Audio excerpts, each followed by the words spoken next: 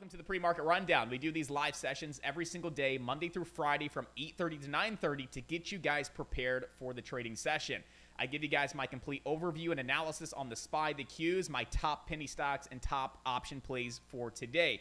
So you guys know exactly how I'm looking to come into the market, how I'm looking to navigate this market, and how I'm looking to make money in this market. And if you've been here this week, you would already know how valuable these streams are. Not just valuable as far as education, but the information, the analysis, the game plans. Just go back and look at yesterday's stream and compare our analysis to what happened yesterday on the SPY, the Qs, and Tesla. And I gave you those 3 game plans yesterday with full breakdowns with the education to back them up as well. So not only will you get a lot of education here, tons of value, tons of insight, but you'll get my game plans as well so that you can come in strategically prepared and execute and possibly be able to make money in the market, right? So definitely be here every single morning. I love doing these sessions, love having you guys here. And again, good morning on YouTube. Make sure you subscribe to the channel, hit the notification bell, and like this stream as well. So good morning, everybody inside of chat. Zach the Sizzler. What's up, William? Kevin Stir. Good morning, Trader Adam, Mr. Johnny Holmes, Susan, William, Chelsea, Kevin.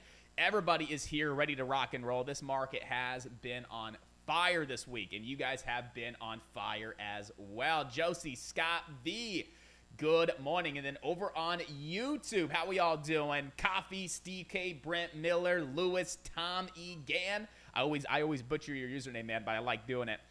Sean, Scott, Austin, Damn Drew. Good morning. We got Georgia in the house, Pennsylvania, Maryland. There we go. Philadelphia. Love it. Good old Texas. Digging it, digging it. Awesome. Well, again, welcome to the pre-market rundown show where all of your dreams will come true. Welcome. My name is Josh, your host. We're going to dive into it.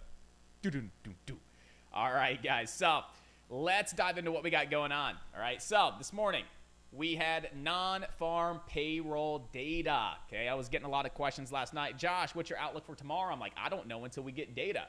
They're like, what do you mean? I'm like, well, right now, we've been grinding some support this week above the 200 SMA. From a technical perspective, we could bounce. But if we have bad data tomorrow, that could completely change my outlook. So I'll give you guys my outlook tomorrow morning. And if I would have given you my outlook last night, obviously I need to now change my outlook today because non-farm payroll data dropped. And it was not good. And the market's down 5 points at this point in time. That's a very big drop that quick. So what is non-farm payroll data, guys? Well, number one, it's of high importance data. It's like CPI, PPI data, you know, JOLTS that we had on Tuesday. It's data that will absolutely affect and move the market. But let's really dive deep into non-farm payrolls. Non-farm payrolls is an employment report released monthly, usually on the first Friday of every month, and heavily affects the US dollar, the bond market, and the stock market. Current Employment Statistics, CES, program for the U.S. Department of Labor, Bureau and Labor Statistics surveys about 141,000 businesses and government agencies representing approximately 486,000 individual work sites in order to provide detailed industry data on employment, hours, and earnings of workers on non-farm payroll. And you can see here that this morning, we were forecasted to come in at 170,000, 170K. Our previous read was 227, so we were forecasting to come under our prior reading. We came in higher than the forecast, nearly double and higher than the previous read at 336 this morning. And look at the SPY. Market did not like that data whatsoever, just like JOLTS Tuesday at 10 a.m. A lot higher than expectations. Market didn't like it. Market dropped. So we know why the market just dumped 5 points, but I'm sure the big question that everybody has right now is, Josh, does this mean I should short the market? Does this mean at 9:30 I should go all in on YOLO puts? Should I short the market today? Well, it depends. It still just comes down to the technicals. It comes down to where can the market go? Could the market reverse? Do we see a reversal? Is there a reason to get long today? Or do we need to be waiting for bounces, gauge the bounce, how weak or strong the bounce is, and then look for some nice lower highs to get short on and play some momentum to the downside, right? We don't understand truly right now until we dive into the technicals what the highest probable outcome of today is. Can we see a good long day, right? Couldn't we see buyers step back in? Or are we going to see sellers continue to, control the market and continue to drive the market down today? I can't say how many times we've had, say, CPI or PPI data, where the data drops, we get a massive drop, and then we do end higher by the end of the day. Or vice versa. CPI data, PPI data drops, we get a big pop, and we fade all day. So just because we have not so great data, just because the market dropped 5 points doesn't necessarily mean, right, it's going to continue lower. It could pop and bounce today. So we need to take a deep dive into the technicals and get a really good, clear idea on where can the market go. And then from there, when the market opens, wait for the market to come to us, to set up, to provide opportunity, and then we simply attack it at that point in time. So let's take a deep dive into the SPY, and I'm going to go ahead and clear my chart altogether, and we're going to start fresh together, right? So you guys can actually see how I'm identifying certain levels and zones, so you guys can learn as well, okay, instead of just giving them to you. So first thing I want to do is look at all of these weekly lows that we've had here, right? We've come down Tuesday, Wednesday, Thursday, and we've bounced, right? Pretty darn close to that psychological 420, right? We came down Tuesday pretty close to that 420, came down to like 420.20. We bounced, and we've been stair-stepping the last couple of days. Each daily low has been slightly higher over the past couple of days. Well, obviously, we just cracked that slight little uptrend that we had, right? If you look at those daily higher lows, you can see that we had a slight little uptrend. We were stair-stepping, right? Guess what? Well, we just made a little bit of a lower low, okay? So we can definitely start to see the next leg down. It's possible. But here's the thing. We do need to identify this zone of support off of these 3 daily lows. So here's your first zone between 420.18 and 421.18. I'm just drawing this zone off Tuesday's low of day up into yesterday's low of day to give us an area where the stock could hold on up as support, okay? But we want to do even more TA and even more due diligence to really dial this zone in, all right? And so the other thing I wanted to do is, right, draw that uptrend, because this was a valid uptrend over the past few days. And so what do we know about trend lines? Okay, when we have an uptrend and we're above a trend line, making higher lows and higher highs, it's considered to be bullish, right? But when we crack an uptrend, it's considered to be now bearish. That's supposed to be a B. Bearish, okay? So we know we just went from the bullish side to the bearish side of this trend line. And we do know that when trend lines crack, they do sometimes like to be retested from the underneath side as resistance, okay? So I'm curious to see, like, is this trend line going to be respected today as resistance at some point? That would put you right around like 422, okay? But I want an extra layer of confluence if we even have an extra layer of confluence. The last thing that I want to do is just try and nail an entry to the short side off of a trend line retest, right? It's not a high probability setup. I need multiple reasons to be looking for trades, right? Multiple layers of confluence. And right here, we can all agree that there was a lot of prior support at this zone that we're identifying right now between 421.85 and 422. Right? We can look over the past, few days actually and see that this area has been respected several times. Let's go back to Tuesday, right? Tons of resistance. Then it turns support back into resistance. Pre-market resistance, pre-market support, okay? It's actually where we opened and had a quick little low of day before that nice little pop on Wednesday. Cracked below it, retested it as resistance, got above it, hit it as support. Okay, so now we're validating this level a lot more than what it was before we even drew it in the first place. We got 1, 2, 3, 4, 5, 6, 7, 8 valid points. Look at that price action here on yesterday at that zone. Beautiful price action at that zone. So we can see that this is going to be a pretty solid zone of support or resistance. Well, right now it's absolutely going to be resistance because we're actually below that zone. Okay, and again, that zone here is going to be between 421.85 and 422, okay? That actually gives us a second layer of confluence at a trend line retest, right? That trend line that we just cracked, right? That trend line that we just cracked here. If we come back up and retest prior uptrend support as trendline resistance, that's going to put you right back in that zone as well of resistance. So that gives you 2 layers of confluence here on the SPY. Do we have anything else? Well, what we can do is grab a Fibonacci extension from that drop high down to that drop low, and then just simply drag it back up. Right now we have a couple fib levels that we could utilize as levels of resistance along this retracement. Back into resistance, back into a trendline retest. Maybe we get a solid 61.8 retracement as well. Now it comes down to price action volume. How are we looking at this zone? How are we looking at this area?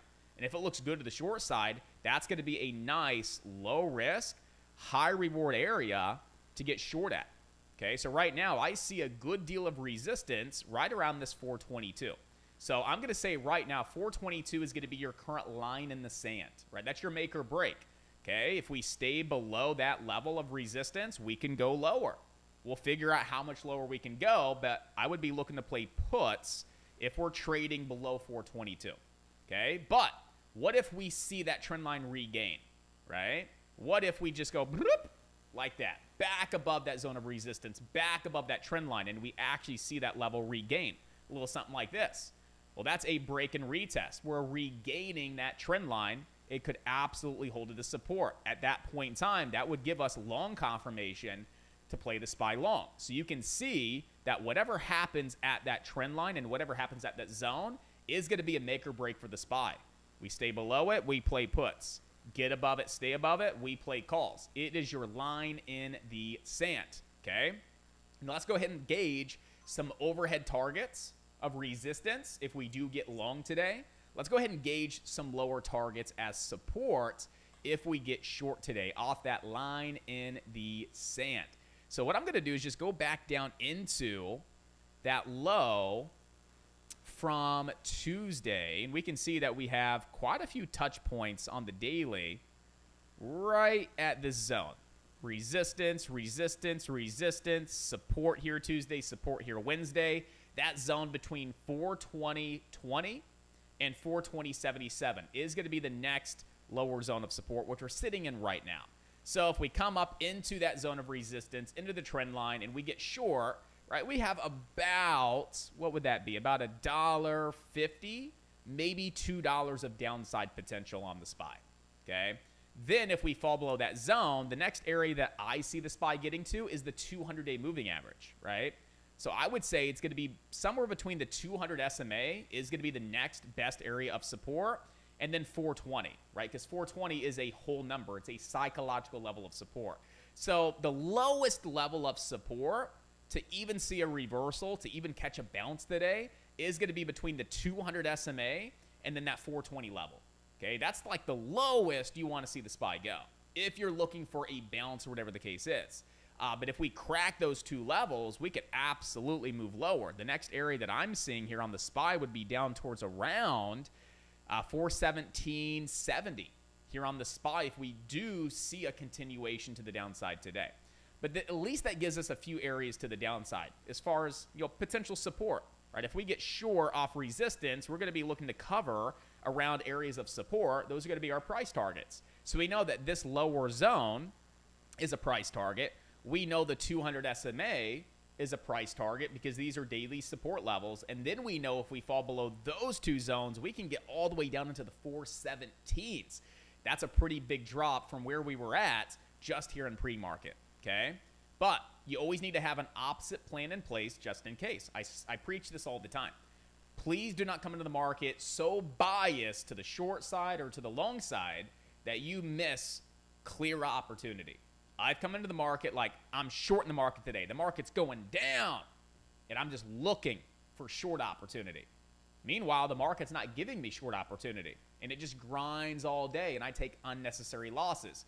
Come in 50-50, neutral, and have the mindset of I don't care where the market goes today. I don't care if it shoots up 10 points. I don't care if the market goes down 10 points. I want to make sure I'm on the right side of the trade, and I capitalize on that potential 10 points. So come in neutral, 50-50. You're not a bull, you're not a bear, you're a good trader. So have a short plan in place and then have a long plan in place just in case. And so what's the long plan? Well, the long plan is if the SPY is able to regain that zone of support and that uptrend. That would look pretty bullish. We would look to play some calls. Where to? Right back into the daily time frame. I would actually start mapping out all of this support resistance we've had over the past couple of weeks. Right? We came down and put in that daily double bottom here last week in that zone. And then we've been topping out in the zone the past couple of days. And so that overhead zone of resistance here is going to be up between 424.89 and 425.42. So that would be an area that we could get to today on the SPY if we do have reasoning to get long. Okay? So, why is the market dumping? Non-farm payrolls. What's our line in the sand? We've discussed it. Overhead resistance, lower support, right? Couple different game plans, couple of different ideas as far as what we can see the market do today. And if the market does one of those things, we know how to execute. We know how to attack the market. We know how to make money. And that's exactly what we did yesterday. Below 425, that zone of resistance. I want to be short down to the low 420s. That was yesterday's session. What happened? We got down to the low 420s. So again, today, your line in the sand is this trend line, is this zone of resistance between 421.85 and 422.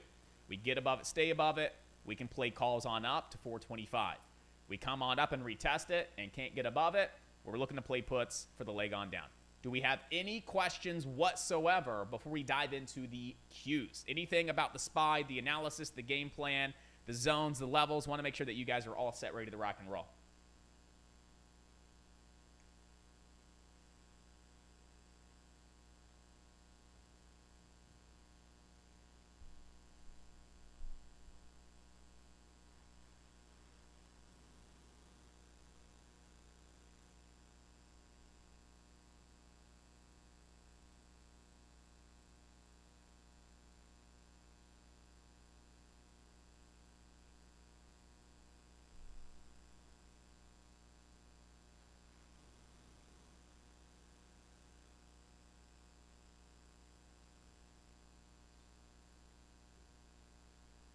So the cool thing on YouTube is at least you can see the visual representation, and I'm very, very thorough with the zones, the levels, the trend lines. So if you are looking at your charts, you have an opportunity to go ahead and mark up these levels, mark up these zones, and really get prepared with the analysis and the game plan. And you still have the visual representation as well.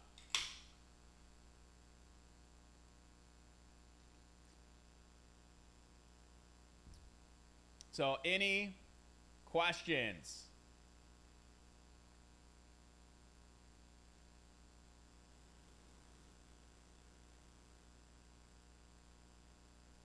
Give you guys like a minute. Questions about the SPY, let me know. We'll dive into it, guys.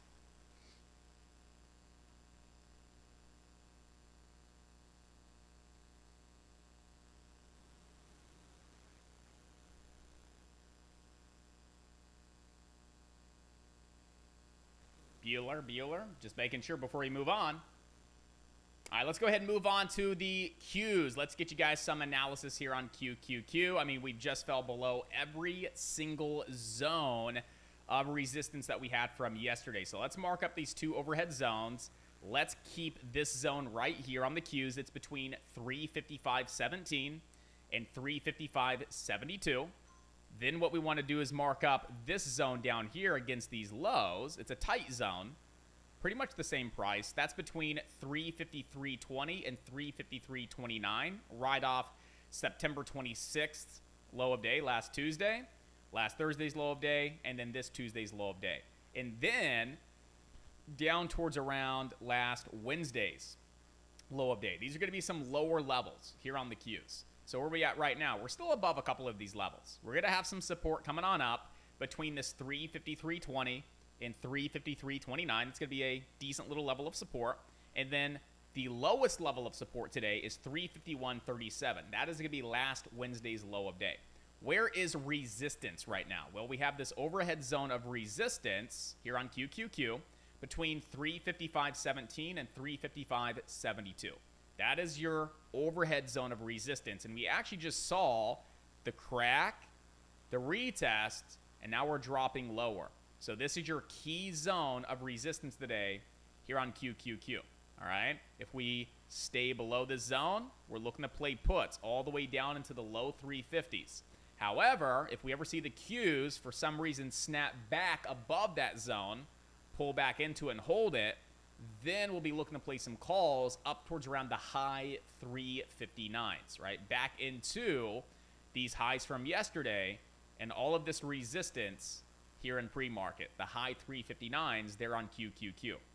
So what's going to be your line in the sand on the Qs? I would say the line in the sand is going to be that zone between 355.17 and 355.72, right? We stay below that zone. We have room down to this lower zone right around 353.20. We fall below that zone. We have room all the way down to last Wednesday's low of day of 351.37, right? But if we get back above that zone and hold that zone as support, let's just go ahead and look left. Where could we see QQQ go next? I would say start looking left, mark up some of yesterday's highs, and those would be some overhead targets here on the Qs, okay? I'm primarily just going to be watching the SPY today. I always like to give you the Q analysis, but I primarily watch the SPY every single day, trade the SPY every single day, right? And location-wise, the SPY looks fantastic, right? You just came down pretty darn close to that 200 SMA. So today's going to be a big make or break day for the SPY, in my opinion. This is going to set the tone into next week, right? If we come down below and close below that 200 SMA, things can get very interesting next week. But if we're able to hold the 200 SMA today with some strength, we may see a bit of a bounce. I understand the market probably won't bounce. The data was horrendous, but at the end of the day, if we see a bounce, we see a bounce. And if that's where the opportunity is, we need to be on the right side of the trade. So there's a lot of support down here between the 200 SMA, 420 psychological support, and then that lower zone as well. There is a lot of support, and it's very possible we see the SPY hold on up today and have a decent bounce. But if we crack all of this strong support, it will turn into strong resistance, and that's when we could see the SPY obviously go even lower. And again, how much lower could we see the SPY go? Well, I'm looking to see if the SPY, what my zone's going to be is this zone right here between 416.94 and 417.67 would be the next lower zone of support that I have to the downside here on the SPY. So if we crack below this zone in the 200 SMA, right, and we stay below those two levels, then hey, we have room again down into the 417s today, guys. So today's going to be a fun day. Today's going to be a very interesting day, and there should be a lot of opportunity. But again, just because the market's dumping, don't get too thrilled. Don't get too excited. It's okay to be energetic and lively and, be excited, but don't let that bleed into your trading to where you're chasing stocks and you're not getting positioned correctly and you're being too aggressive. Still be calm, cool, collected. Wait for the market to come to you. Right? Be serious, be disciplined, be patient, and take only the best of the best trades and end your week strong and profitable. There's going to be opportunity today. I love this volatility. Love it. Yeah, so we had non-farm payroll data, Catherine. So here's the cool thing. Who took the Tesla puts yesterday for the swing trade? You're currently up 10 points. 10 points on those Tesla puts. Catherine, I know this was a trade idea that you had from Wednesday, right? And you got confirmation yesterday for Tesla puts off that potential head and shoulders. And you're going to be sitting pretty well today if you took that Tesla trade. You took the Tesla puts and you're still in. Congratulations. Love it. Joe took some Tesla puts. Absolutely love it. And you guys are still holding? That's insane. I love it, guys. Well done. Well done. Killer trade. Great setup. And hopefully you guys understand why that was such a good high probability trade. So as long as you understand why, hey, make all the money, baby. Make all the money. I love it. Good stuff, guys.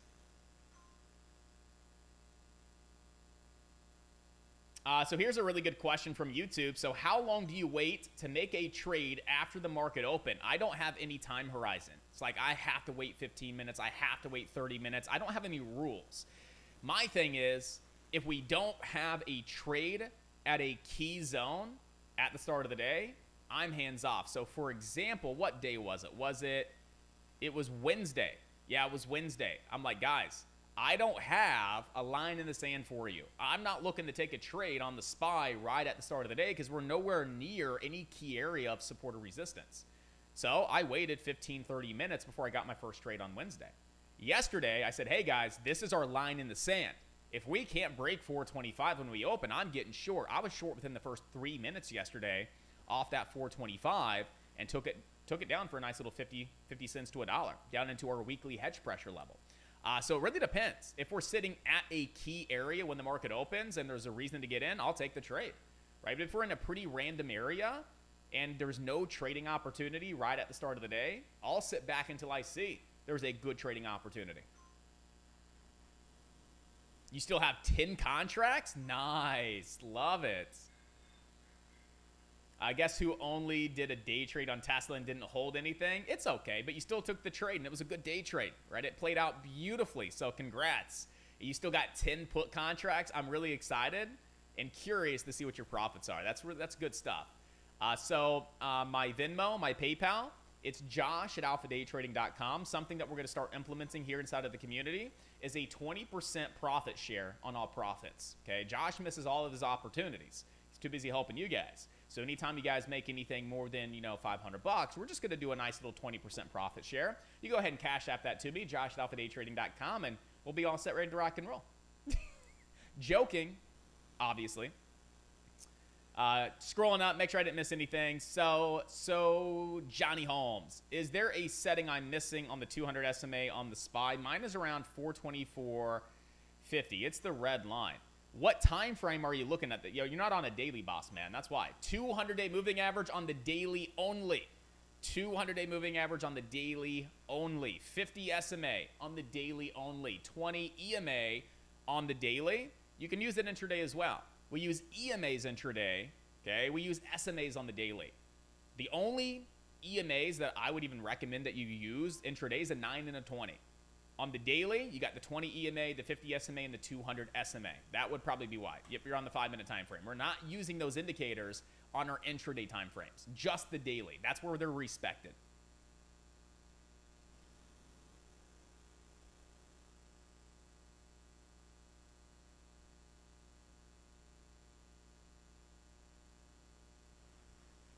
Okay, so you guys are all set with the SPY. You guys are all set with the Qs. Okay, now, what do we really have out there that looks good? Small caps today are garbage. I mean, the last couple of days, penny stocks have been doing well in pre-market today. There wasn't anything moving, guys. I am still flat on the day. I have no trade. That's how slow it was, right? No trade today. I didn't even have a trade yesterday on this account, right? Just no opportunity. With small caps. Today, small caps, nothing popping off, nothing happening. You got PRZO moving. Let's go look at it. Yeah, if you guys want to look at some small caps on your watch list, let's look at the small caps for sure. But I didn't see anything leading up to like 8:15. And that's why PRZO started moving right around 8:15. So let's take a deep dive into PRZO real quick, and let's get an idea of where we could see this thing go. First things first, is there a press release? They say the partner receives approval to operate drones in populated areas in Australia. All right, cool. So there's a press release here on PRZO. We are going to have overhead resistance between 144 and 152. We can see that we just have a lot of daily support that turned resistance here. So that's going to be a nice little zone of overhead resistance, right? Looking at some of these lows right through here as another area, that's going to be between like 110 and 113. And we can see that we had lots of daily support here, lots of daily support. Then we saw it turn resistance before a nice big drop to the downside. So that's going to be a decent little level here as well, between 110 and 113. And then I would just come down to this low. That low that's sitting right there at like 95 cents. That's going to be a great area of support because it's also your 20 EMA. So 95 cents is going to be a good level. We have some overhead resistance and some decent targets. Where's PRZO at? PRZO, it's above 95 cents, and now it's hitting that zone of resistance. So here's one of two things that could take place to give you a trade on PRZO, okay? Number one, get rejected off the zone of resistance, pull back to that 95 cent level, or $1, right? Because $1 could hold. So 95 cents to $1 is going to be your zone of support. So that's the plan. If it gets rejected here and pulls back, Look for a nice pullback entry between 95 cents and $1 for the next leg on up. Okay, or if we just break this zone right now, right here, and retest that zone of support, that would give you confirmation to play it long into your next area of resistance between 144 and 152 here on PRZO. Okay, so PRZO is trading pretty good volume. It's trading 12 times its average volume this morning, right? Gonna have a decent little 68% gap up, good press release, and we know one of two things can happen. Rejection, pull back into support for the entry for the next leg up, or we break this resistance level, it turns support, that's a break and retest, and then we simply play it long into our next overhead level of resistance there on PRZO.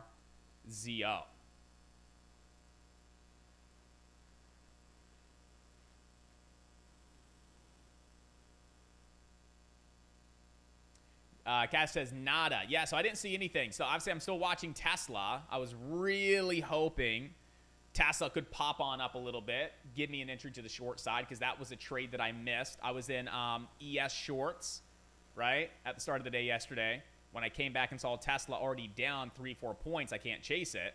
I wasn't here yesterday afternoon, so I missed that re-entry when we came back into the gap fill and started to see it top out. If I was here staring at Tesla, I would have been in 100%. But right now, I can't chase it. It's another missed opportunity for Josh, and he has quite a few of those. But I'm happy that you guys are taking these trades. So congratulations, job well done. So I'm just going to watch Tesla today, maybe into next week, and maybe, who knows, it gets back up into that zone of resistance. And maybe there's an opportunity to get in, right? But right now, I'm pretty much going to cross this one off as I missed the opportunity. But it's worth watching because I want to help you guys manage the trade if you're in it, right? It was one of my trade ideas. I wanted it myself. You guys took it. So I'm going to help you walk through the trade, manage the trade, and make sure you're taking profit when you should, right? So, again, I'll keep an eye on Tesla. I'm still keeping an eye on Netflix off its 200-day moving average. So I am watching Tesla, or I'm not Tesla, Netflix, just to see if it continues to grind this 200 SMA.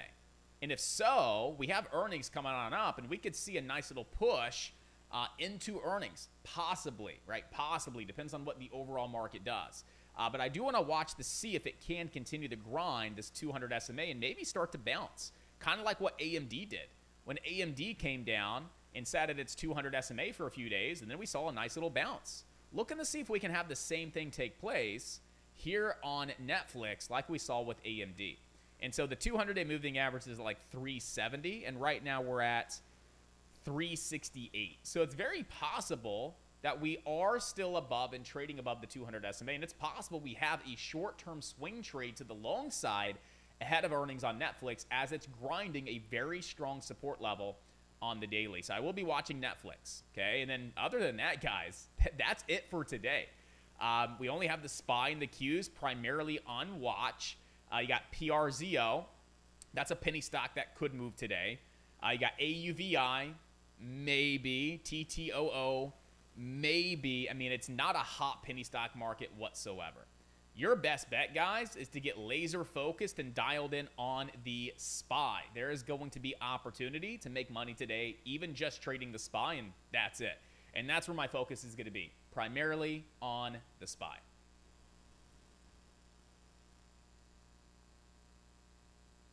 So do we have any questions or any ticker requests? Now's a good time to, again, do a nice little Q&A before market opens. Review any stocks that are on your watch list. Make sure that you guys are prepared. And just give me the opportunity to help you guys out.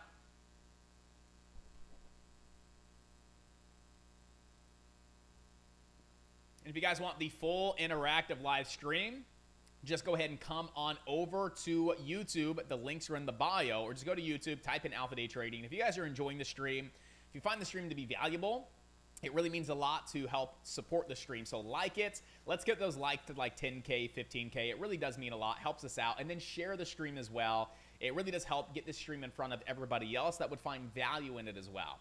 So appreciate you guys, appreciate the support, and it means everything.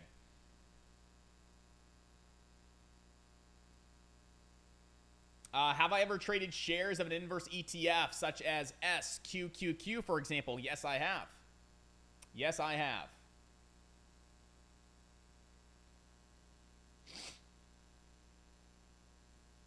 Ethan, wanting to take a look at Apple. Let's go take a look at Apple real quick, boss.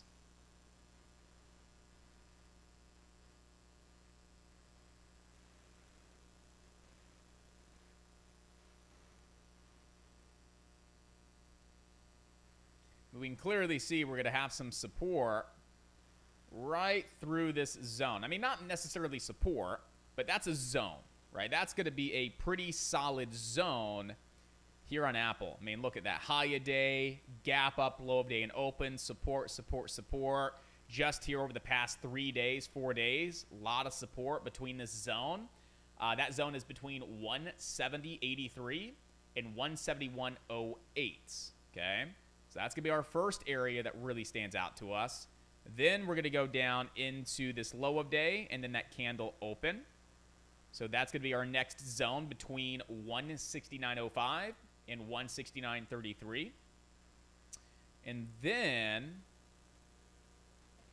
we're going to grab all of these highs into yesterday's low of day, and that's going to create this zone between 172.68 and 173.07. 3 high probability key zones on Apple. Where are we at? Right now, we are sitting at yesterday's low of day. That's your line in the sand. That's your make or break on Apple.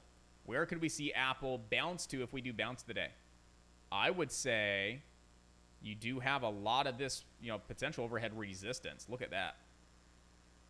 Look at all of that resistance. You got low of day, close, high of day, close. Yesterday's open. So that zone right there is between 173.55 and 173.78. That's going to be a pretty good overhead zone of resistance, and you can see we're tapping it right now. So we're stuck in between 2 zones. That's it. We're really tight in between these 2 zones, right? Overhead resistance, lower support. We need to make a decision on direction with Apple. Okay, so here's the game plan. If Apple can get above this upper zone and stay above it, you could simply look to play some calls today. Okay, if we get rejected at this zone and eventually fall below this lower zone, then you're looking to play some puts down towards around 171 today here on Apple. Okay, so you just got to make a decision either above this zone, hold support to get confirmation to play calls, or get a crack and then stay below this lower zone as resistance to get confirmation to play puts. If you see one of these 2 things take place, you should have a really nice trade right around the corner. That would give you, good risk to reward. It'd be a nice high probability setup. You're being patient to wait for one of these 2 zones to break, okay? While it's inside of these 2 zones, you're going to be more or less range bound. You're going to be just tapping these 2 zones. And if this is all you see all day, those aren't going to be really good trading conditions, okay? So you need to really see a break above or a crack below to actually start to see some movement here on Apple.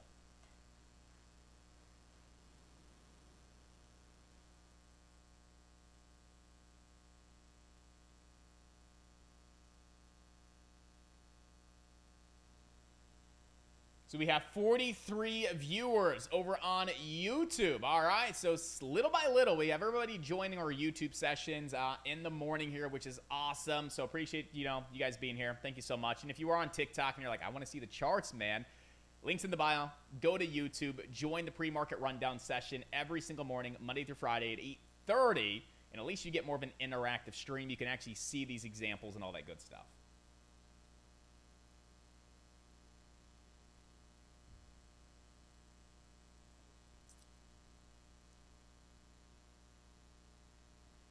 I can take a look at CEI real quick. Camber Energy.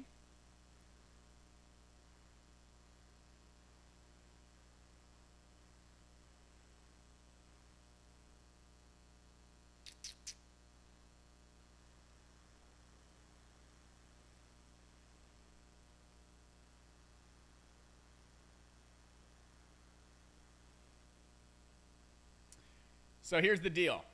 CEI, if CEI finds good intraday support in this zone between 0.3639 and 0.3774, you have room up towards around 45 cents today on CEI. That'll put you into this daily support resistance zone as well as the 50 SMA. So if we can, again, hold that zone right here between 0.3639 and 0.3774 as support, and you put in good structure there, there's support, it's clear. You could look for a low-risk entry off support, put stops right below it, and you have a good target up towards around 45 cents there on CEI. Volume is slowly creeping on in here this morning on CEI. Do we have any news today on CEI? I mean, that's the question. Do we have any news here on CEI? Let me grab my news streamer real quick. I don't know where it went. There it is. So let's go look at CEI. Let's see if we have any news here on CEI. September 26th. That's just filings. Let's look at news. We got some October 4th. So Wednesday, they announced an agreement with UK distributor for VKIN ozone proprietary waste treatment system on Wednesday. And we start to notice we creep up Wednesday. A lot of that volume bleeds in on Thursday, and now we're seeing some momentum and continuation into the day. So it's just a prior day mover. We had a catalyst on Wednesday that got the spark and got the trade going. So, yeah, I would still lean into that analysis since there's the catalyst here, and it's not just a random mover. You do see, multiple days to the upside, volume slowly increasing. So, yeah, you can definitely hold that lower zone of support. Great zone to stay above if you want to play this long up towards around 45 cents today on CEI.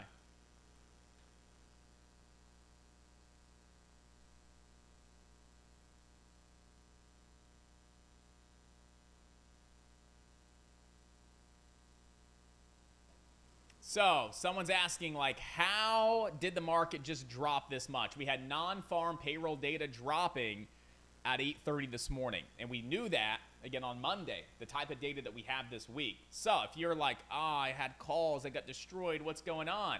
You need to probably just be in these streams as much as possible, right? Because we give you the complete overview for the day. Am I going to take a swing trade overnight? No. Why? We got JOLTS data at 8:30.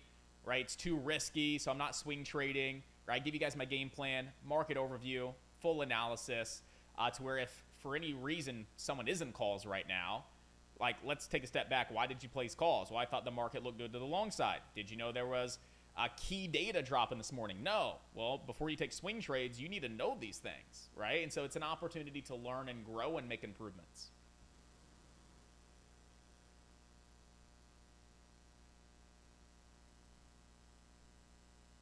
All right, so again, SPY Qs, you're all set.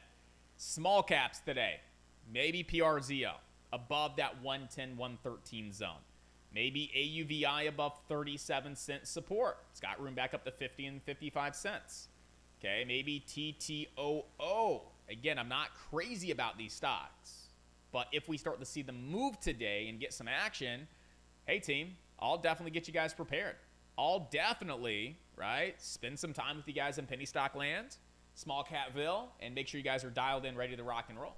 But right now, I'd rather review some of your stocks that you have on your watch list because I think some of these small caps are a little noisy right now at this point in time. So any stocks that you need reviewed, let's dive into it, guys. And if not, we got about 12 minutes to go. We can do a nice little open floor Q&A sesh for the next 5-10 minutes, answer some questions, make sure everybody's set, ready to rock and roll for today. But you guys know me, the main area that I'm going to be focused on today, and the main stock that I'm going to be focused on is, right, the SPY.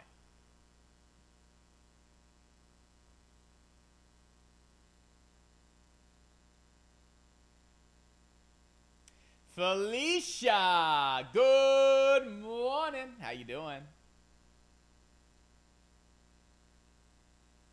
All right, so let's do this. Let me ask you this. I got a couple comments over on YouTube saying I can't see the charts, I can't see the screen. Well, the main reason for that is your quality setting. Make sure you're manually set to a 1080p, number one, because when I look at it over here, I can see it. Now, I can't see the prices, but I can see the zones. I can see the visual representation. I can see what I'm talking about.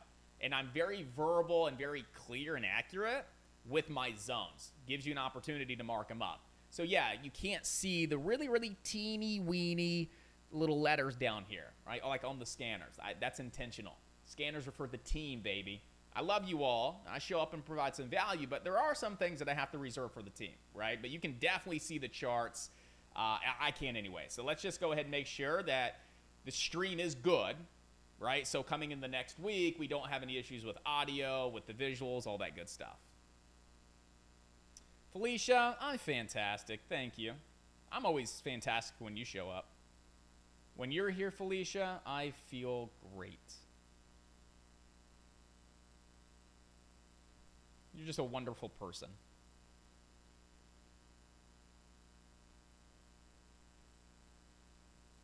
All right?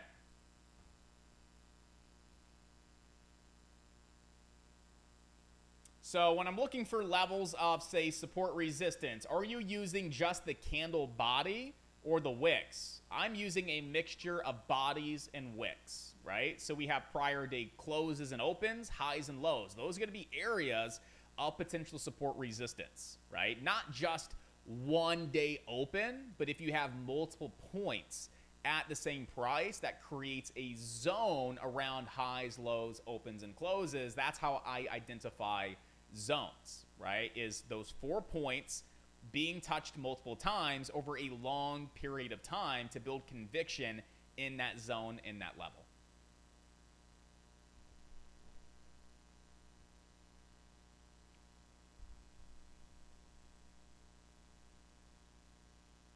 Can I zoom in on the SPY to see the trend line? Yep, and I'm also going to remove these 2 zones as well, just so you can see it clear.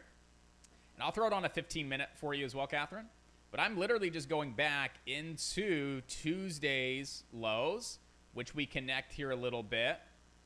Again, Wednesday and Thursday. And what stood out to me is you can clearly see that uptrend on these daily lows. You can see there's a trend line here.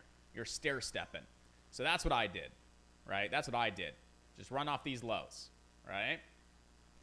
Connect the dots, run off the lows. And so it's regaining, right? It is regaining the trend line in that zone. And that was one of our ideas. That was a game plan, right? If we regain the trend line in that zone, I'm playing calls to 425, guys. 100%. Absolutely. So if we start to pull back and hold this zone and that trend line, I'm playing calls at the start of the day. Just like yesterday, guys. If we open and push into that zone of 425 and get rejected, I'm playing puts at the start of the day. Same thing applies today. We're sitting at a key make or break level. And if we see a higher low hold that trend line, which tells us we're regaining the trend line, and we regain that zone and hold as support, oh, absolutely, I'll play it long. 100%. Nice tight stops, pretty good reward. But one thing that I do want to do today, okay, is I want to get our weekly hedge pressure level. Those weekly hedge pressure levels have been spot on. Wouldn't you guys agree? With like 90% accuracy. So with that being said, I'm actually in the works of discussing a strategic partnership opportunity with the creator of this tool, right? I really want to bring them on at least to introduce the tool, educate, and maybe some kind of unique incentive for students to where you guys get access to this tool as well. It's very accurate. I'm very impressed. But if there's a way to create some kind of strategic partnership, I want to do that as well. It's a very valuable tool, and I'm sure there could be a lot of opportunity and education and experience and so much that we can provide to you guys here, and I'm working on that actively right now. I know you guys are a little like left out. What's the tool, Josh? Let me know about it. Listen, I want to see if there's something unique we can do for your guys as a nice little incentive, so it's win-win for everybody. But let's all be honest. How accurate are our hedge pressure levels? Our bull and bear zones, the maps? I mean, I would say over the past 3 weeks that I've been testing this, 80 to 90% accuracy. Now, do we use these levels as standalone reasons to get in and out of trades? No, right? It's just an extra layer of confluence, but it's been a super strong, valid layer of confluence. And I tell you what, I think these hedge pressure levels, for example, they far beat, surpass any kind of indicator that I've ever used. So I love the tool. I'm excited to use it. I'm excited to get their team in here to teach you, to educate you, and to introduce this tool to you guys. The Big Daddy Russ, what's up? Good morning, sunshine. How you doing, buddy?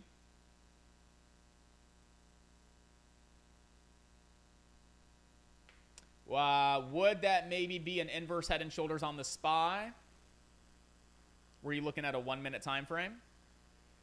Maybe a wee one, right? So here's a good thing to talk about.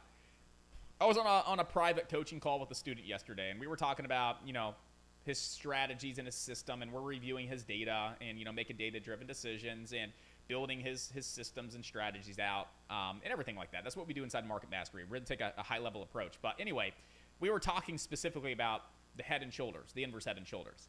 And one thing that the student mentioned was, you can see them, but you don't know if there are one, and it's like, you can stretch it sometimes. It's kind of like pattern recognition, right? You're just struggling. And I'm like, if it's not crystal clear, it's not one.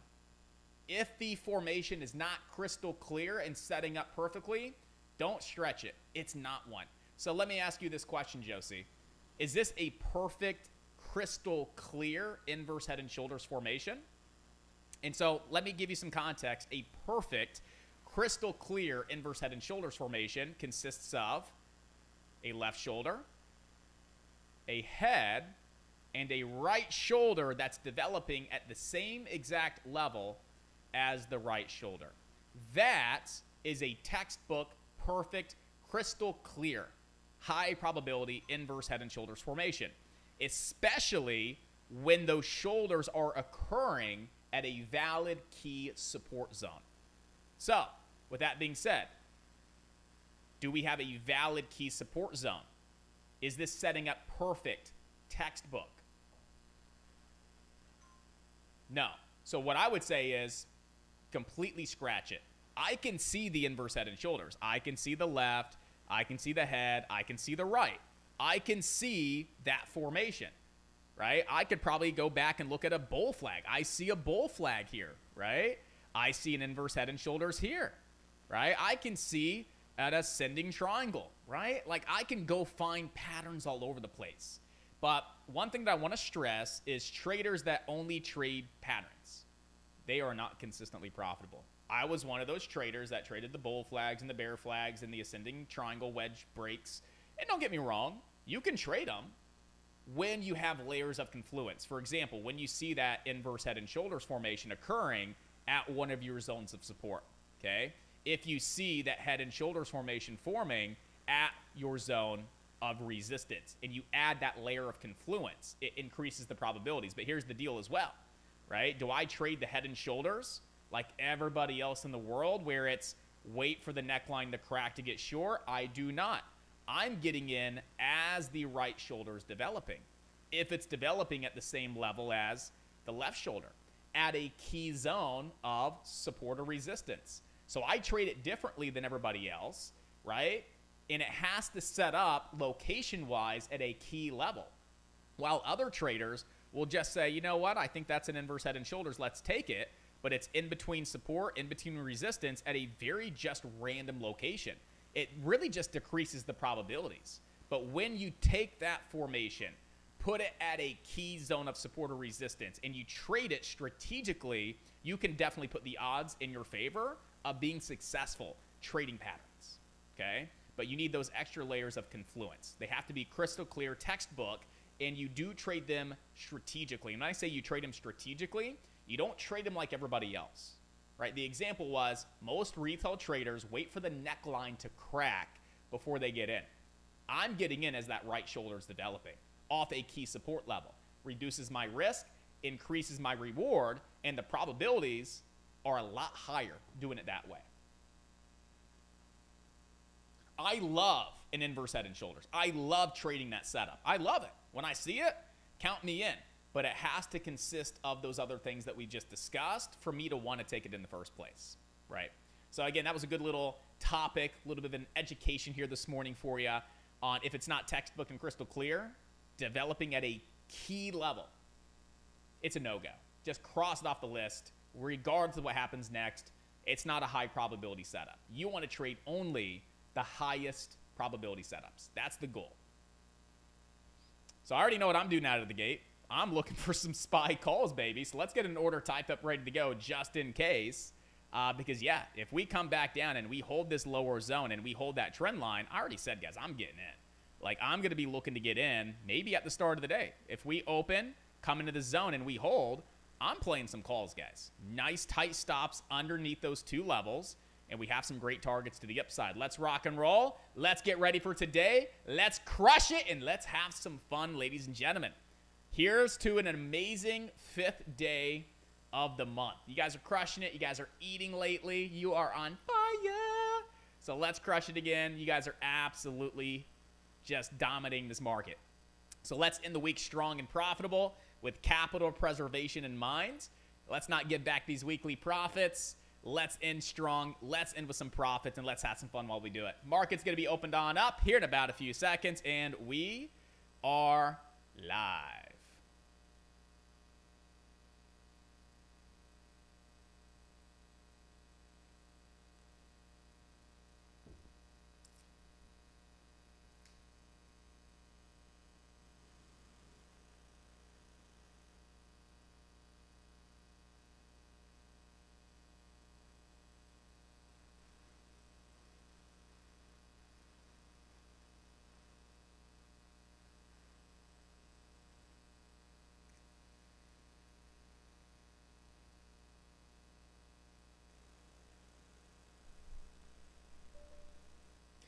Ding dong, Mr. Anthony in the house. Mr. Anthony in the house. What? What's up, dude? What's going on? What's crack-a-lackin'? Oh, we got Mr. Zacky Poo.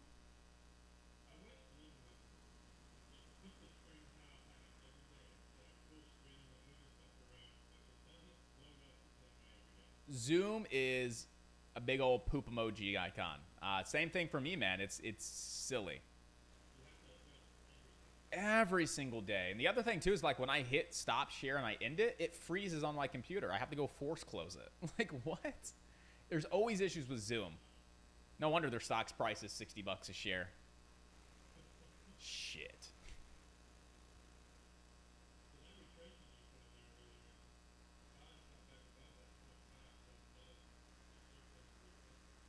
I would like to see that, yeah. So that would be a few layers of confluence too, man. It's like we would be coming back into this potential little uptrend from pre-market. Not sure how valid the trend line is going to be, but I want to look at it. But the big thing is that trend line from those last 3 days of lows that we just got back above, and then that zone of support as well. So it's like I'm looking to see if the SPY can hold above this, 421.60-ish region as, support. And if so, I think we could see a nice little move higher. It just really depends, though.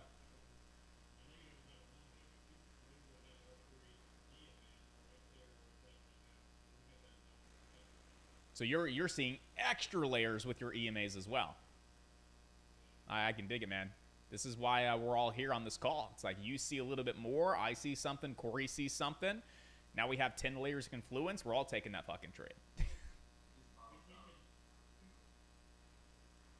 What's up, Zach? And it bounced off the VWAP.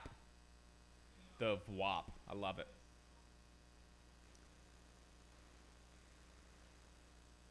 So here's what I want to do. I want to get that extension back up. And we're going to start the extension from where the move started, which was that candle high, from that big candle dump, down to the low. We're going to run it back up to the high.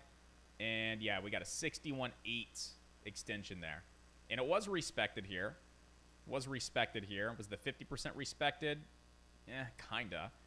38.2 is being respected right now. You can see his resistance off that extension. So at least we could utilize that extension and just give us those additional layers that we need. But right now, it's just game of patience, waiting for the SPY to come down as low as possible into that zone and to give us a reason to get in. Until then, I am hands off.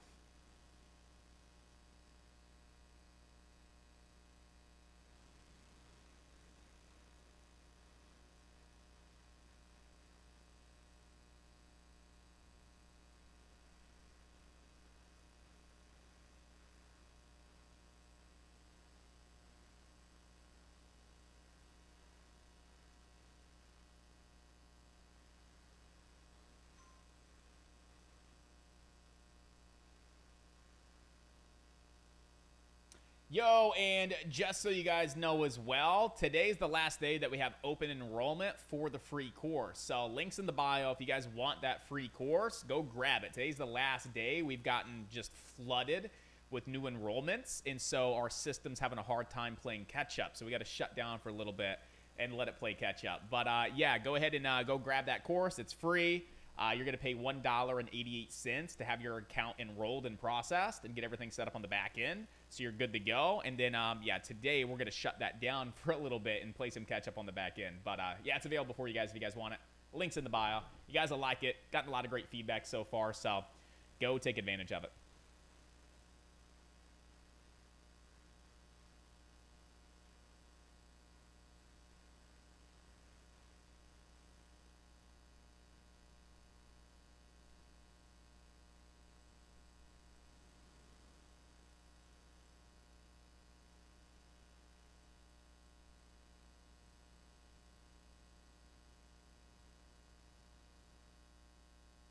Well, that's weird.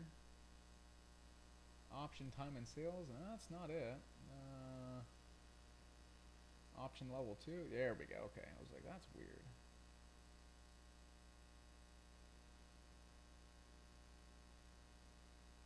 So SPY, and I'll trade dailies. I've been trading dailies this week. Quick little scalps. Yeah, I'll start with some like 423s. Faux 23s. Someone do me a favor. If you're looking at an options chain right now, because I don't have interactive brokers up, October 6th, 423 calls. What are they at right now? My level 2 is still off. The bid ask is 140. What's up?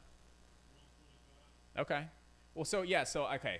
So the time and sales is accurate. It's just my level 2. The level 2 it's taken a while to update this week. So right now they're at 129, 131. Yep. Okay. So at least I know my fills have been accurate this week. So I just can't look at the level 2. I got to look at the time and sales. It's like there's a 5-second, 10-second delay with the level 2, which isn't, you know, it's annoying. But 121, 122. So at least I know I can watch the time and sales.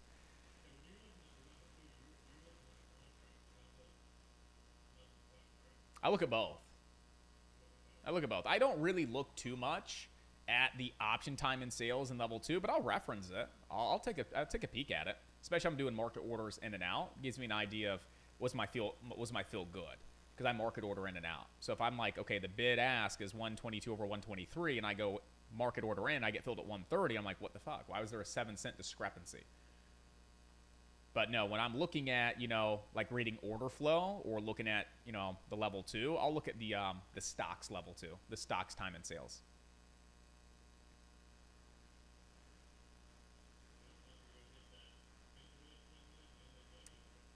This is a quick scalp. If everybody understands, a quick scalp, it's risky, right? You're coming down, and it could crack and dump hard. So, I mean, you got to keep those stops really, really nice and tight. But you have like 5 layers of confluence. But, again, your stops have to be nice and tight below 421.50.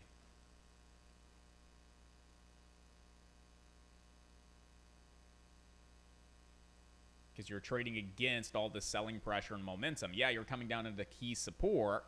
But if it doesn't bounce and it keeps dumping, you need to get out very quickly.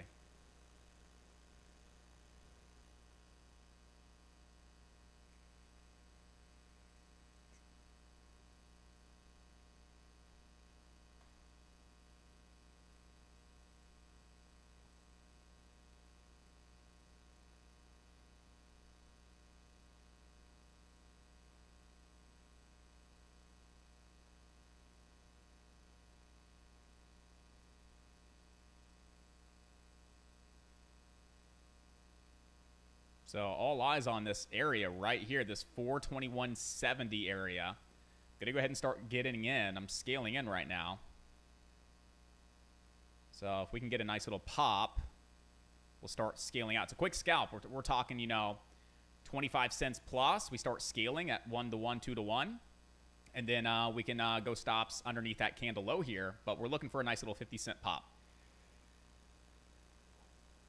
Cost basis right now is at, where's my cost basis? Like, it doesn't even show me my cost, but 108s. 108s. Not getting that bounce. We got to see a nice little pop here, back above 422. Again, you got to keep those stops nice and tight, because if it does not bounce, it's going to keep dropping on off even more, guys.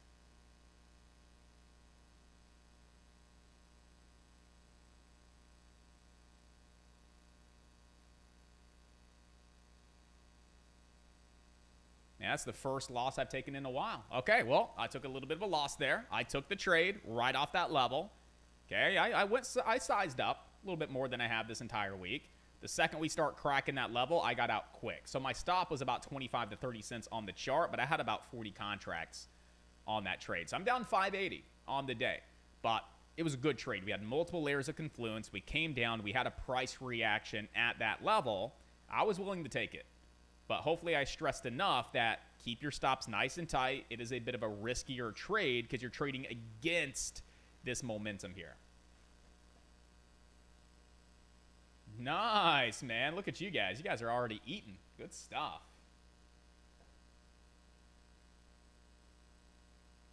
What is our hedge pressure level for today? We got plenty of time for that data to be up to date. We'll go 5-minute time frame. Come on, load, baby, load.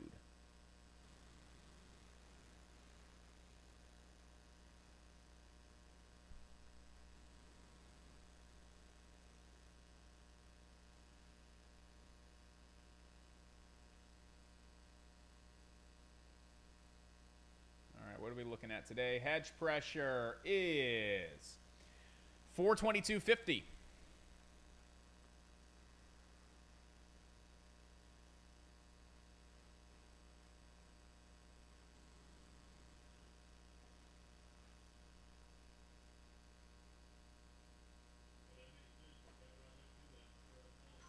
Yep.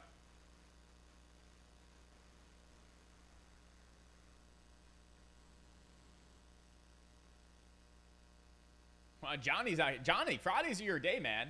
Quick little base set on the SPY. You got PRZO on pre-market and another little trade here out of the gate. PRZO, you're eating, man. Fridays are your days. Fridays are the days, baby. I can dig it.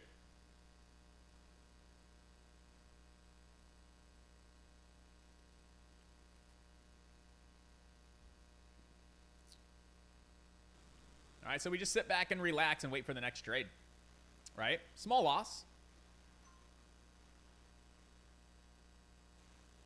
Can't win them all. You just got to be, just got to be patient, guys.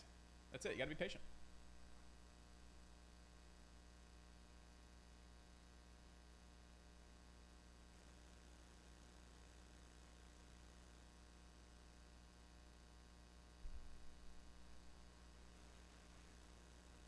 So, I mean, we're tapping that trend line. We're all around that little trend line. I mean, that's a pretty dialed-in trend line as well. I don't put a lot of weight just around the trend line, but it's right at that zone as well.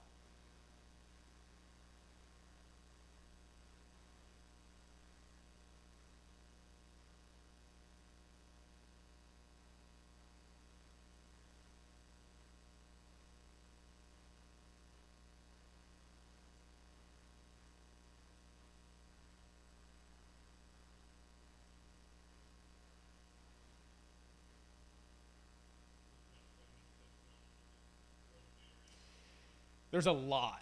Yeah, you got hedge pressure, 422.50. You got trend line in that daily zone that we're trying to get back above after falling below it. Yeah, there's a lot going on right through the zone.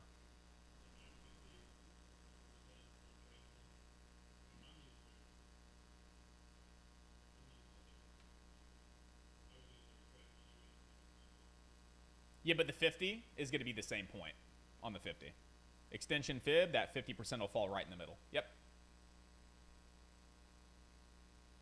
So today's map, the suggestion, right, again, it populates a map as far as what's the highest probability outcome as far as direction. And right now, it's a push into weekly hedge pressure and then a rejection down into monthly hedge pressure, which is like 410. That doesn't mean it's going to get there, but that's the direction going closer to that monthly hedge pressure level. That's 407.50. So I will be watching this 422.50 region. if we come on up to this 422.50 and we see, you know, maybe like this kind of price action where we come up and just tap, tap, tap, tap, tap it, and we fail to break above it, we will be looking for some possible puts off that level for the next leg on down.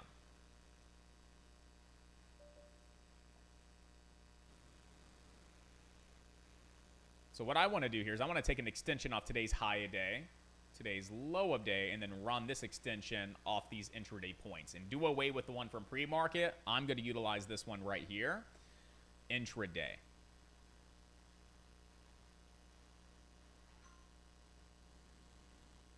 Jesus. That's insane. $6,500 on those Tesla puts from the swing trade from yesterday. Get it, son. Get it. That's a 10-point drop overnight. Like, well done. You remind me of Catherine. I had was it Netflix or Meta? I don't even remember which one it was. It was Meta. And I waited for that one for, you know, weeks. And something happened. I don't know. I came back and I missed the trade that day. She made 22 grand on it. Yesterday, I was in ES puts, or ES short, and I came back to look at Tesla. I'm like, that was the trade, son of a bitch.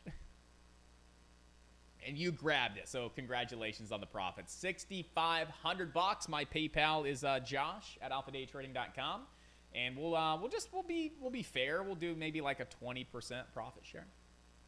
I think that's fair. Joking, by the way.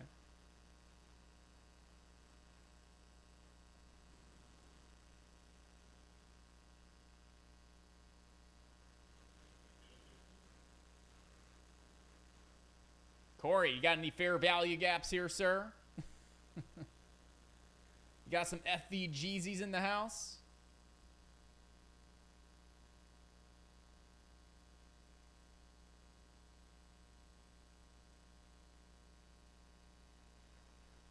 So let's see. It's at the 23.6 extension, and it's also sitting right at that weekly hedge pressure level. Now it just really comes down to price action, guys. That's it. It just comes down to the price action. What are we going to do at these two levels? Are we going to push on up and go new high a day? Are we going to completely invalidate these two zones? I mean, we'll just see. Right now, if we look at the irrational rules, like it displays those rules based on the data and how the price of the stock's moving, it actually puts the SPY hovering between a yellow and a red. Red being irrational, hands off, doesn't make sense. Yellow, hey, we're good, proceed with caution. So as long as we stay below weekly hedge pressure, we're sitting in that yellow, and the direction is to the downside. But the second we started to pop above that blue line, weekly hedge pressure, that's when we saw that irrational rule set flip to red.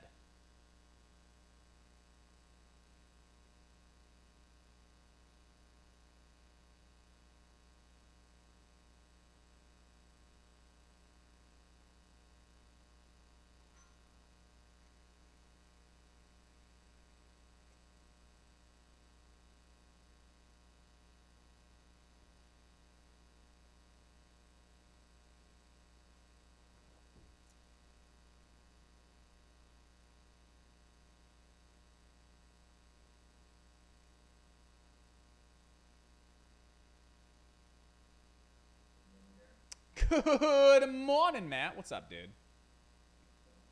How you doing?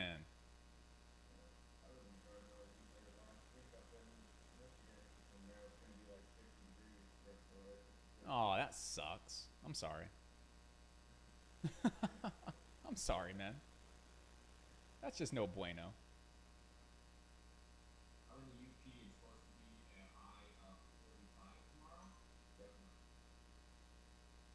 All right. I closed that trade out real quick for a quick 480, guys. I didn't have enough time to bring the P&L up on the screen. I keep putting it back because you guys always yell at me because the scanners are covered with my P&L. Took the trade off hedge pressure. We had that double tap up here. We got that strong rejection. Second candle retest to the penny. Grabbed the entry right off weekly hedge pressure. 23.6 extension. Stops over that previous 1 minute candle high. And I was just looking for a quick scalp on down. Took profits quick. Quick 480. I'm only down $100.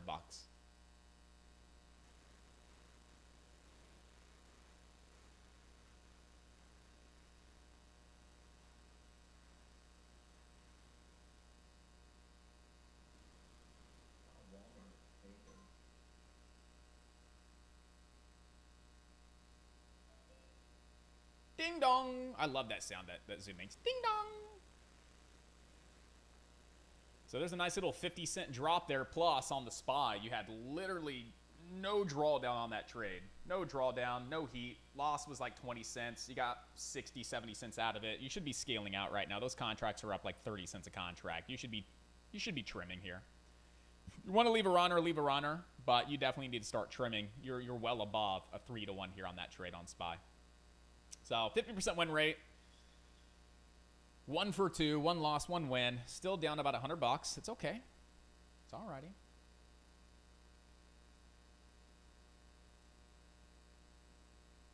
Yeah, those contracts are, woo, wow, from 95 cents to 130. That was a quick little rip. Oh boy, we got some profits in profits chat. Let's see what we got over here. Hey, let's go, Catherine. Woohoo! Look at that, $1,500, Catherine. Nice. Thank you, Josh and the team. With your help, I could do it. Never saw this much profits in trading. Really? You've never seen this much profit in trading, and then you joined, what, like a couple weeks ago? That's insane. That's awesome. Really happy to see the success there.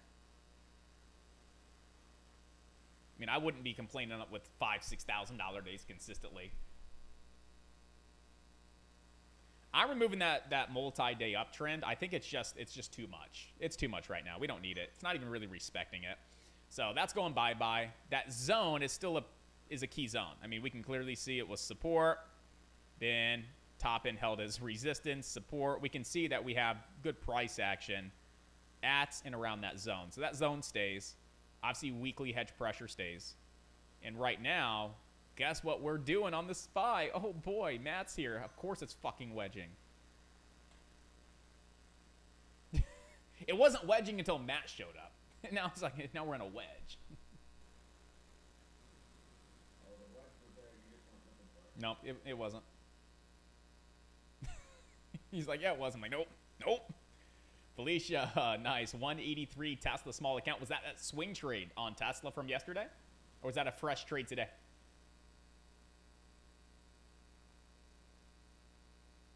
Do I ever look at the VIX? Yes. DXY? Yes. Dollar index? 100%. ADSPD? No. But I do look at the VIX, the P call, DXY. Absolutely. I think we may have another short opportunity, ladies and gentlemen. What? Yeah. Off of weekly hedge pressure and 0.3 of the downtrend inside of this wedge. Because it is a wedge, and we can trade in the wedge. And we have confluence, an extra layer, 422.50 weekly hedge pressure. So if we get there, maybe another slight little bit of a trade. Get back in the green on the day. I don't want to have a red day, but if I have a red day, it's going to be a small one. I'm only down $100. So far, I mean, we have a 100% daily win rate. That's just not sustainable. That's not always going to happen, but we can mitigate risk, keep the loss small. So what am I going to do, right? What I'm going to do is I'm going to scale back off the 30 to 40 contracts. Back down to like a nice healthy 10 to 15. Don't take too much heat, too much risk, but be able to lock in some base hits. And plus, be able to let it breathe a little bit if I need to. And be able to lock in just some base hits, get back in the green, and just make sure that we're ending the week strong. I mean, I'm really happy with the results from this week. And the last thing I want to do is, you know, get a little too aggressive today or just trade too much when I already know, statistically speaking, like Fridays are my worst trading days. Matt, best trading days. Me, the worst. Me, Mondays. Those are usually my best trading days. Matt, no bueno. He doesn't even come into the market.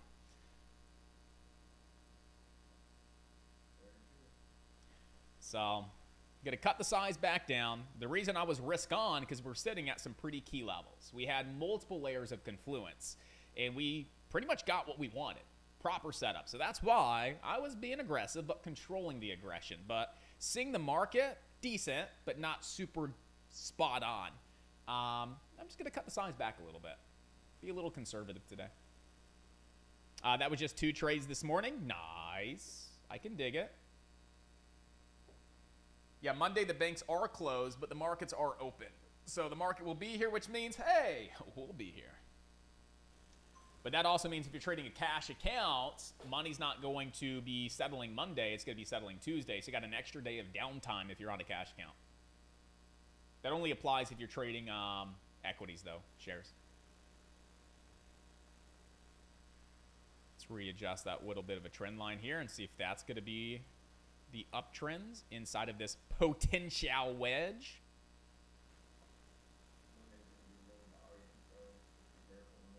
Monday low volume. Yep.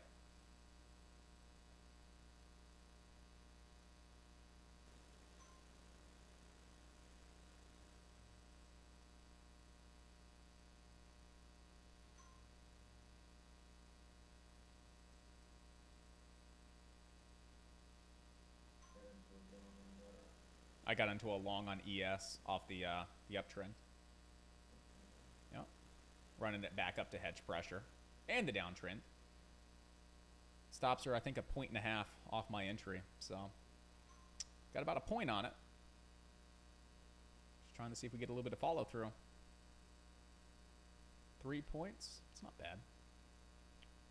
We're going to go stops at break even now on this and just let it ride and see how high it goes. But I'm not going to let it stop me out at a loss. I'm going to keep stop at break even because I want to see if there's any kind of follow through here. Nope. I just clipped at break even on that one.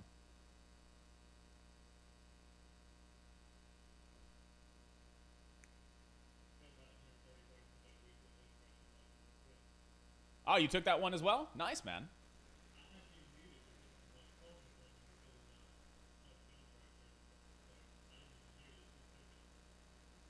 Yeah, so we had that 23.6 extension, which I'm pretty sure you saw that. And then we had the hedge pressure. And then it just, price action was nice. That little double tap, that was a pretty nice little tap, tap, tap. Decent confirmation to grab those puts with tight stops. But that was a good trade, man. Good stuff. You still holding or you're completely out? On that little, the blue candle. Yeah, the up candle. Yeah, the up candle.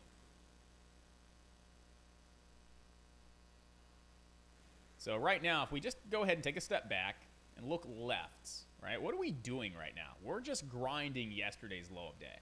I mean, that's all we're doing. We got yesterday's low of day, a little bit of this zone here that we are just kind of tapping here at this point in time. So that's going to be an area of concern is all of that support from yesterday, that little zone we have right at yesterday's low of day. So that zone here is between 421.18 421.32 is an area that's trying to hold on up as some intraday supports. I'm going to take that bigger daily zone away.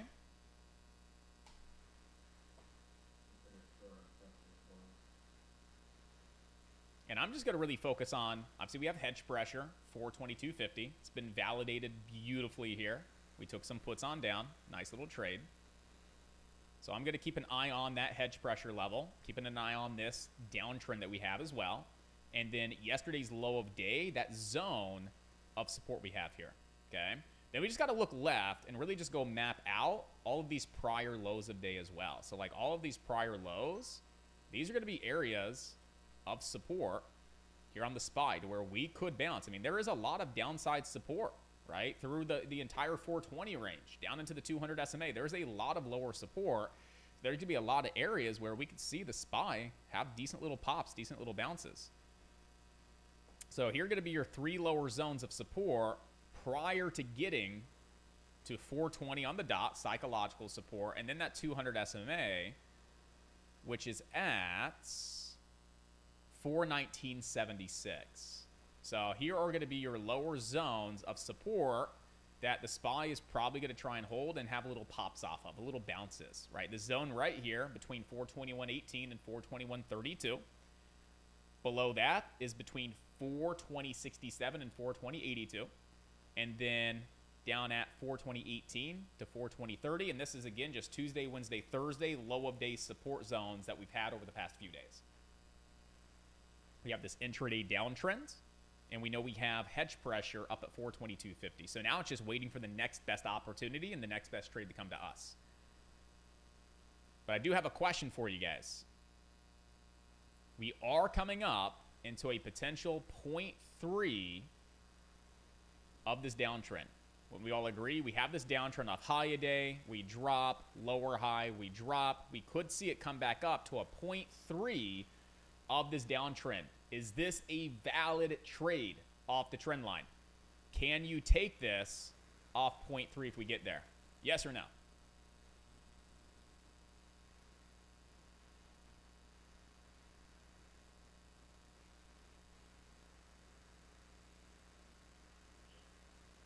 Anthony, what? What'd you say? Yes. Why yes?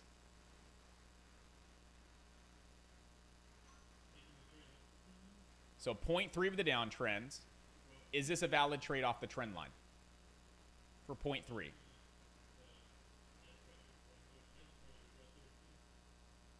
That's the answer I was looking for. I was looking for a no, but then a follow-up. So no, we can't take 0.3 all by itself because it's not coming off of a lower low prior to 0.3. However, you made a valid point.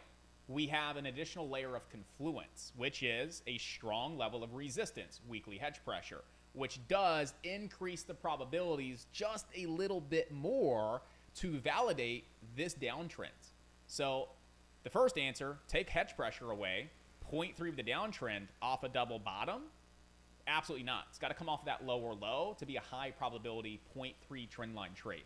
But if you do have multiple layers of confluence, you are slightly re-increasing the probabilities of that trade, and it is something that you could trade. You go from 60-40 to now back to maybe a 70-30, 70% odds that we could hit that downtrend, hit that weekly hedge pressure, and see a nice drop. The more the better. If you have a third layer, fourth, fifth, right, you're just validating this trade even more.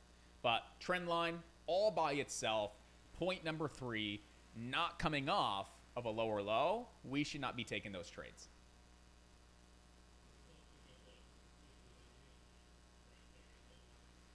That another third level of confluence there, man. That's all we're trying to do, right? Establish as many multiple separate reasons to take a trade as possible. Not just one, ideally not just 2, but 3 to 5. The more the better. But Trader Adam, correct. Negative, Ghost Rider. No lower low before the third touch, 100%. But Mr. Trader Adam, does that extra layer of confluence make sense on how we add those extra layers of confluence to help, re-increase the probabilities of that, potential trade? Nice, Hunter, 120. Felicia, 183. Starting the day strong. Catherine, 15 hundo. Rayo, what was your profit? 65 on Tesla puts. 6,500 on Tesla puts. Jeez.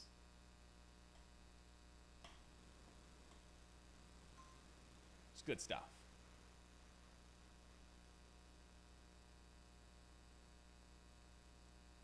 Thoughts on trading on Robinhood? I would say negative.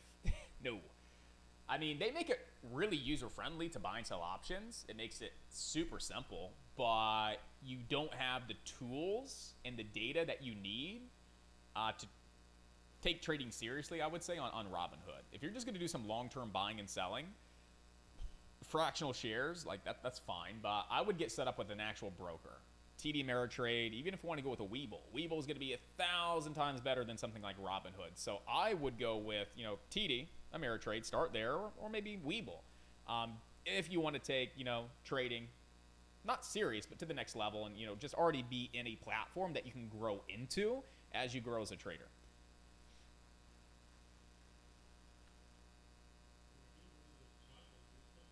Right? That would be nice, man.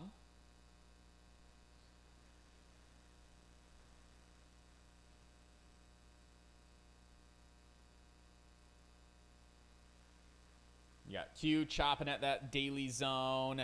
How are the small caps doing? I mean, PRZO was okay. It wasn't great. It was just okay. Small caps were kind of a bust today. Yeah, I'm still keeping an eye on Netflix. I am. It depends on how we close today, but come into next week, maybe there's something there coming into next week.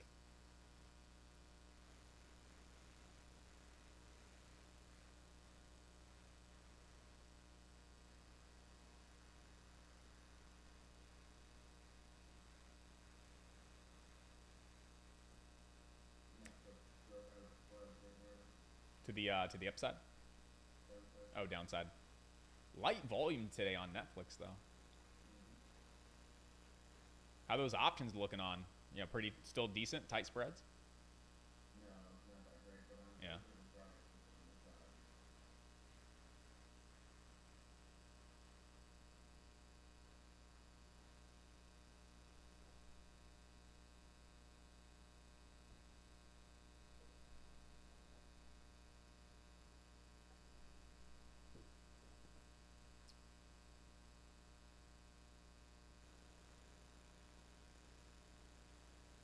Catherine's like, I don't like Fridays either. Yeah, it's like, I look back at the data over the years, and Fridays are always like 50-50.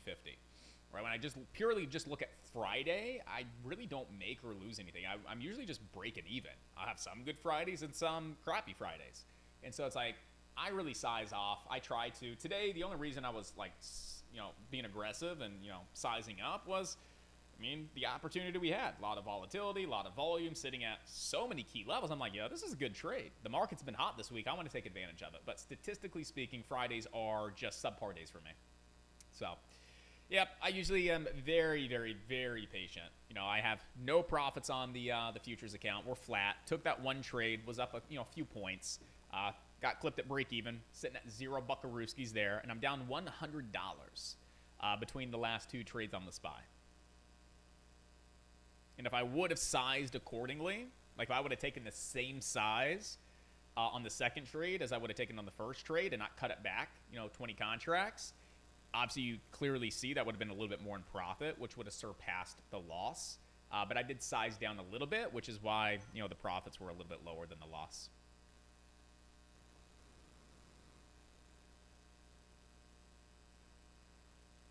So I'm just not digging the price action. A little of this, lower high, chop, chop, chop. This is technically what we call a descending triangle, technically speaking. Descending triangles, lower highs with flat bottom support. So there's a high, there's support, lower high, support, lower high, support, lower high, support. Descending triangles are intraday bearish formations, right? 80% of the time, a descending triangle will lead to a crack to the downside. However, this is one of those formations that it does the complete opposite on the higher time frame. Right? On daily time frames, descending triangles typically lead to breaks to the upside. So with that being said, we do have these lower highs with flat bottom support, right? And we could see a crack and a move lower, as that's just the probabilities for this particular, setup, this formation.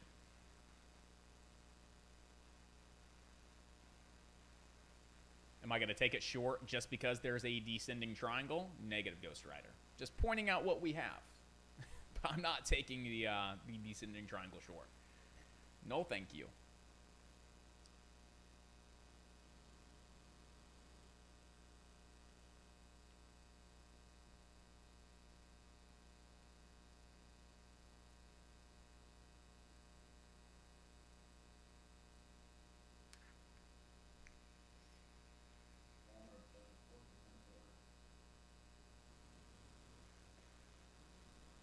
On news or just with the overall market?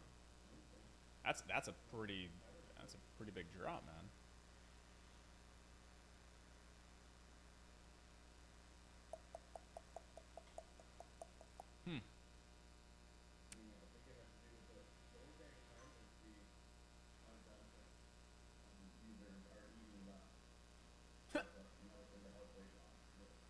That's affecting Walmart.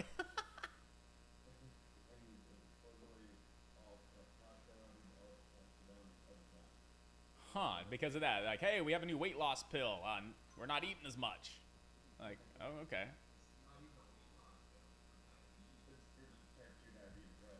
Huh. That's interesting to see. That's interesting to see.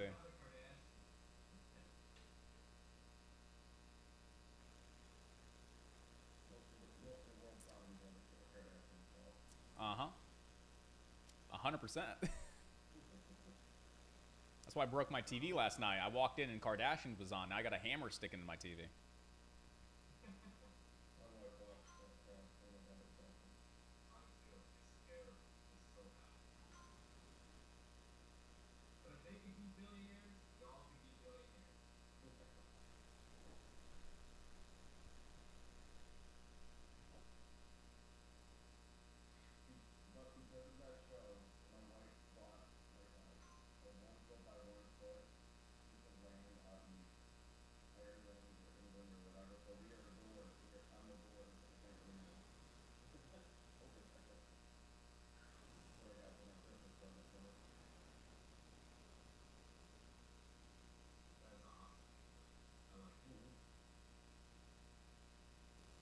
Chelsea, yeah, absolutely, 100%. And I appreciate the transparency. Like, big loss to September.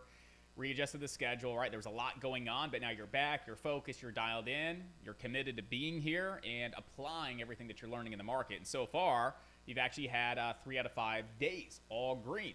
And that's absolutely amazing. So keep showing up. I'll continue to give you the input. We'll continue to support you and help point you in the right direction. Just keep applying yourself, and you will get to the level of success that you want to get to. But amazing stuff.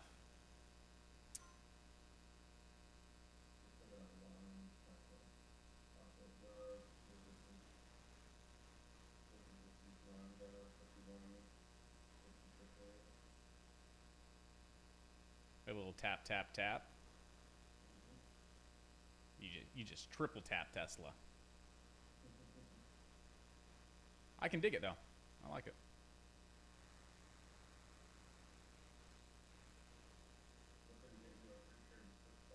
Mm-hmm. Which what you need like $1 on Tesla to be free trade?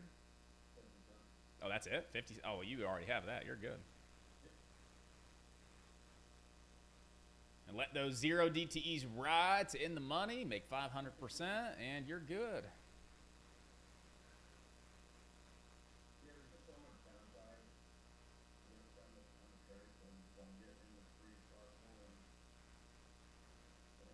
But yeah, with you, man, you snipe your entries to where like, yeah, there's a lot of downside, but you're only risking like what, 25 cents?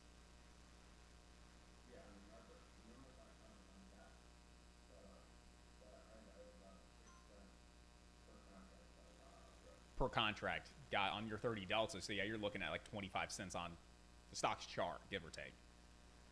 Yep. I mean, you can afford that on something like Tesla if you absolutely nail the entry, nail that low, which you did. If you're waiting and you're hesitating, you're like, oh, I don't know, I'm scared. Oh, there it goes, and now you're buying it here. It's like, yeah, no, that's no bueno. Can't do that. So I don't know how I feel about the market right this second. How would you give the SPY a rating, guys? Would you rate the SPY as like a 10, opportunity left and right? Would you rate it as a 5, it's okay, or a 1, like, let's just go enjoy our Friday?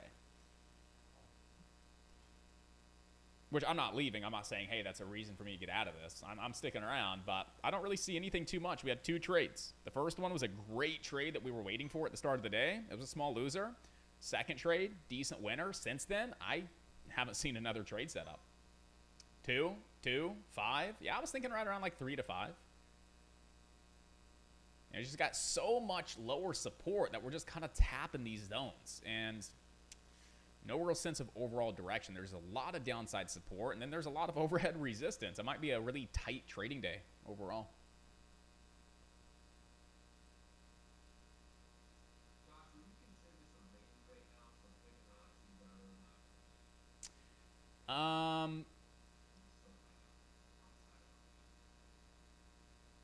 That's a great question.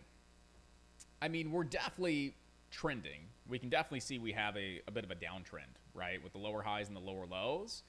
But are we moving big enough, like swinging up and swinging down with big enough swings where I think fibs would be valid? No. Technically, we are downtrending. But would I use fibs in this kind of choppy downtrend? No, because I just don't think they would be super valid. Does that answer your question, man? Cool. Okay, I just wanted to make sure. Just want to make sure. Yeah, it's just really tight. The moves, it's like you get the drop, you get the pop, drop, pop, and just really, it's tight, it's congested. Technically, it's downtrending with lower highs and lower lows, but it's very tight and congested. And again, I want to see some nice direction, right? I want to see we're in a clear uptrend, a clear downtrend. This is a very tight, congested little downtrend. So I wouldn't really be all that crazy about using fibs. I mean, yesterday out of the gate, like these drops and pops, oh, definitely. This kind of market yesterday, we're using fibs for those retracements. Absolutely. Even here on Wednesday, where you have these nice rips and pullbacks, you know, this is a good market to be utilizing fibs in, and they'll be respected. Tuesday, good market, and even some points there on Monday. But right now, comparing this kind of iffy price action, I mean, it's okay, but I personally wouldn't be using fibs at this point until we get clear direction up or down and see a pretty decent move. But here's what I'm seeing, though, is I see a long coming up, guys. What's up?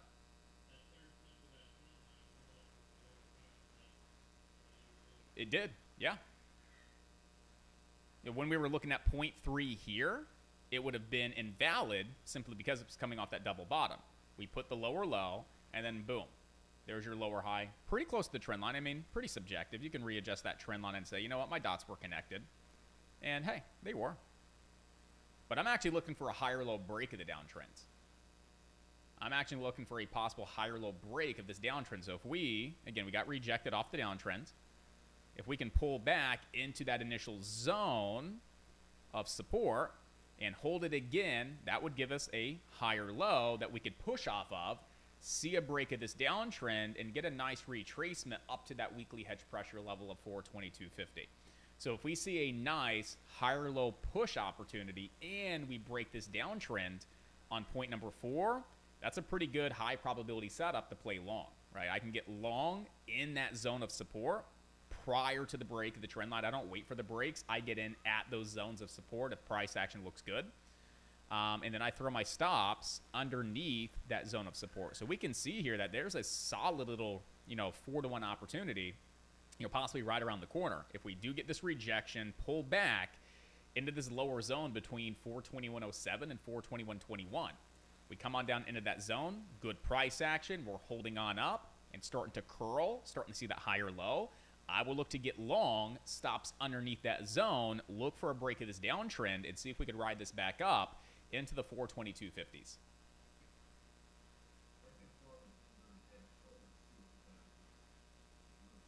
Yep, you can see that as well. You would see a bigger picture, left shoulder, maybe head, right shoulder. Some traders would call this, the boom, boom, bang, right? But I wouldn't classify this as one of those boom, boom, bangs because it's not coming off of a rip up first before setting up like this, but more of that inverted head and shoulders.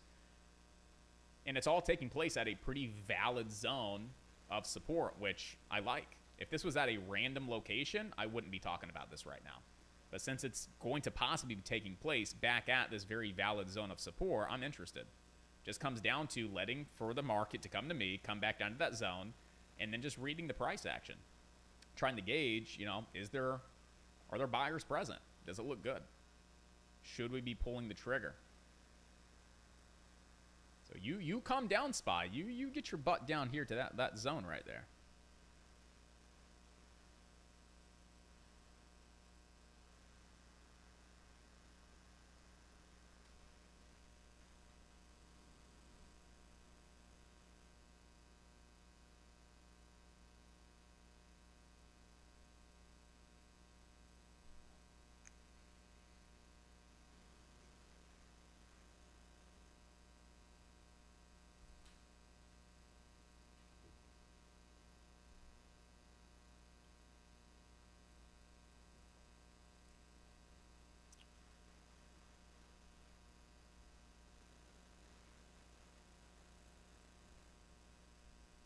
So that's what I'm looking for. We're looking for possible calls down in that zone, 421.07 to 421.21. And we'll grab some 422s. Bow 20. Yeah, we'll look at the 422s here. Not in. It's got to come down to that zone. That's where I want to see this setting up. Back down here. I mean, this is the technical higher low. We could start to break and run. I won't be in that trade because my risk is way too much. I want to catch the entry down here where I can have a nice tight stop and also increase my reward on the trade at the same time.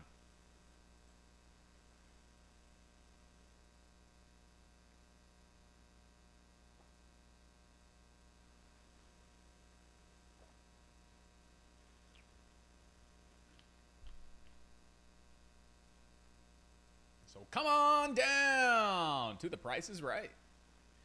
And the Price is right around the low 421s. Yes, this is a 1 minute time frame that I'm looking at. This is a 1 minute time frame.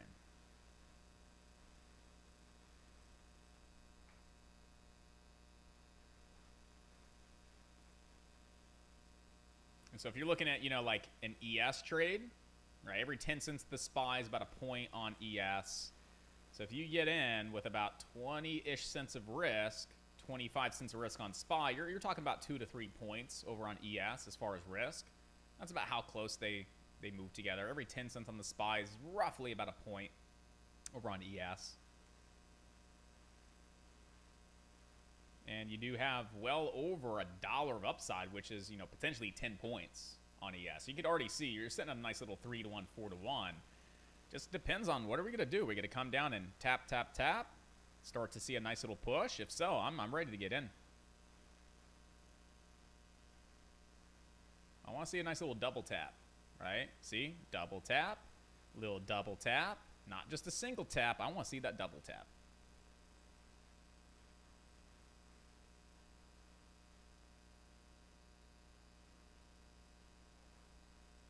A DT before the break of the DT. Everybody's like, what? Yeah, I want to see a DT before the break of the DT. Like, okay. Don't know what that means, but let's do it.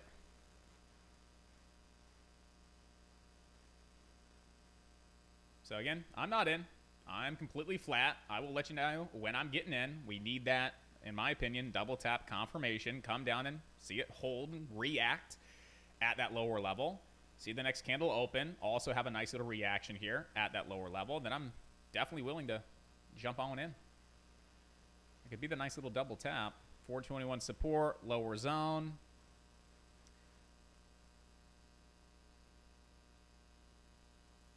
Still just waiting and watching. Want to see how this candle moves around the zone. Again, I'm still not in. Completely flat.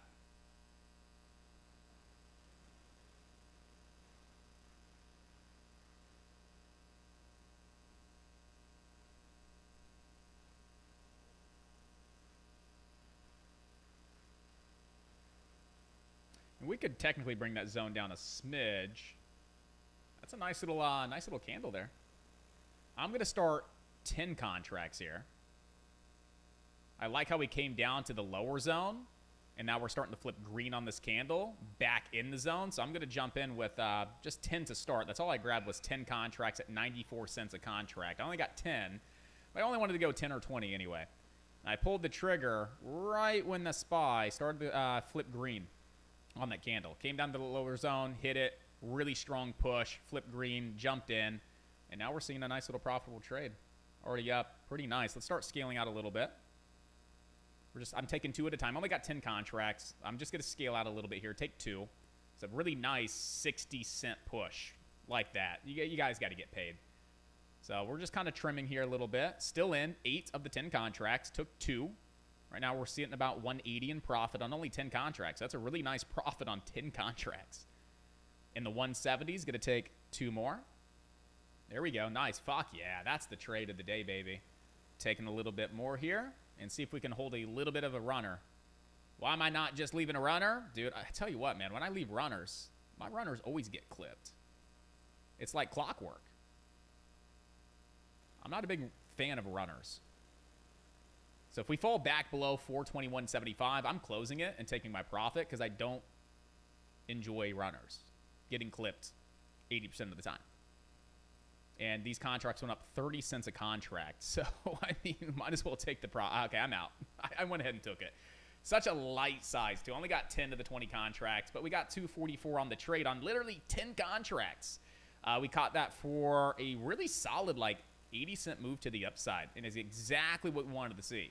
Took a lot of heat, which we weren't in, but we saw some drawdown here into that lower level. But as soon as we started to see buyers buying this back up, that candle flipped green, we're starting to see that possible little double tap, right? Double tap, push, double tap, push. There's your double tap. There's your push. Scaling out, taking profit. You guys may get full target at 422.50. Job well done. Good trade there, guys. That's what I'm talking about. At least someone got to runner on the table. Wow, those contracts just went up 60%. Well done, man. You're there. Start trimming. Ooh! Get it, son. Get it. That's 2 for 2 on the day, baby. There it is. There's your target. There's your one and done trade of the day. About time. That was the best setup of the day, and I'm glad that it set up properly. We got the trade. It worked. I mean, Well above our expectations. A full $1.50 to the upside. Well done. What's up, bro?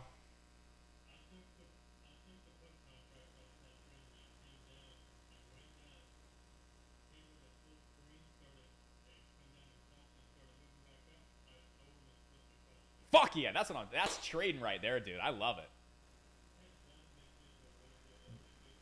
Dude, for grabbing puts, into support, closing, flipping calls, because that was a killer setup. Bang, bang, baby. That's some good shit, dude.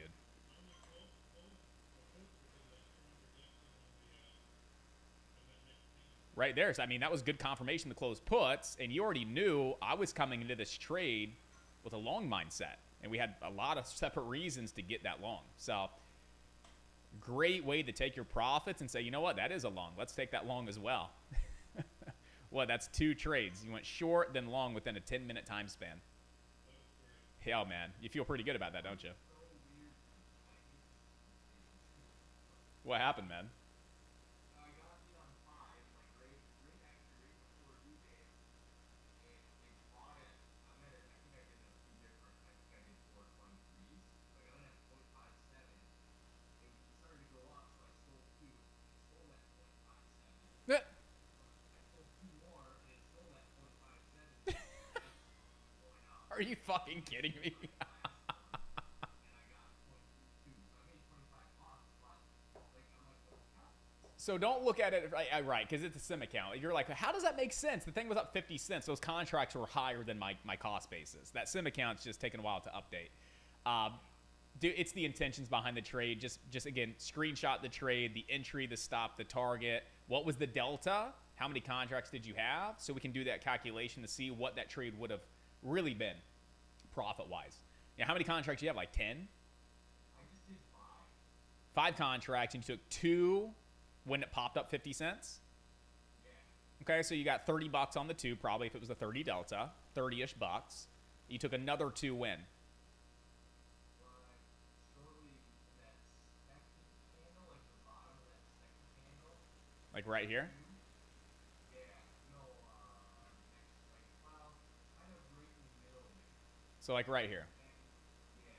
And then right before it hit the trend line, like my last, like right around the trend. So you were in down here below 421, and you took pretty much all your profit at like 421.60-ish, if we had to find an average. So you got 50 to 60 cents on a 30 delta 5 contract. So you made, truly on that trade, maybe 80 to 100 bucks, if it was like accurate fills.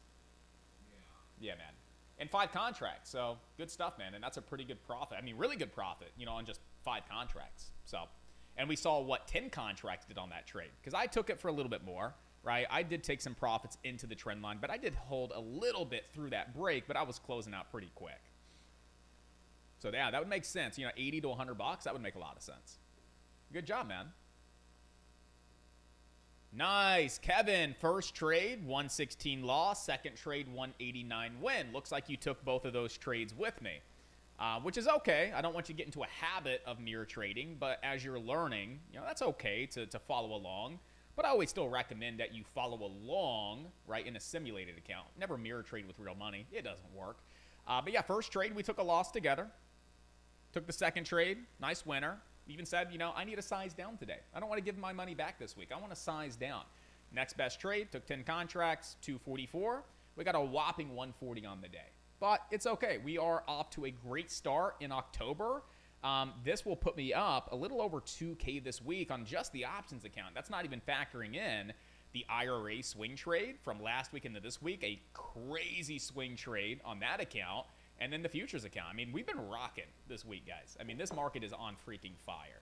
And you guys have been throwing profits up like crazy. Like, good stuff.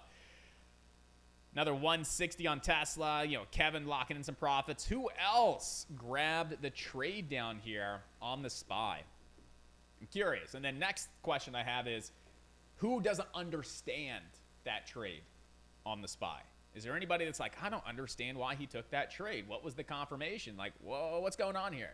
You don't understand it, I'll explain it. But if everything makes sense, then it makes sense. We move on to the next opportunity. Johnny grabbed some profits there on the SPY. Well done.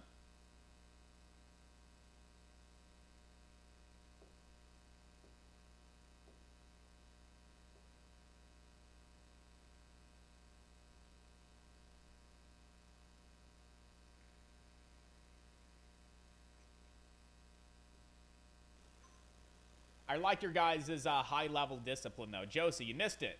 Bounced too fast, didn't want to chase. Good stuff. Same thing, Cole. You hesitated, didn't want to chase. I like it. I like it that you guys are like, you know what? The opportunity is missed. I can't chase it, right? Good habits, good discipline, good work.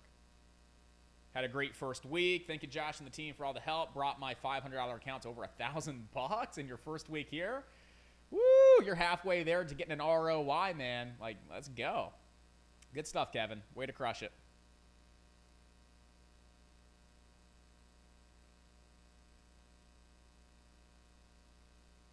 Tyler on YouTube for Free Stream Friday got 10 of the SPY calls at 68 cents. You're up substantially, dude. Tyler's eating right now over on YouTube for free on Free Stream Friday. Jeez. We do too much, don't we?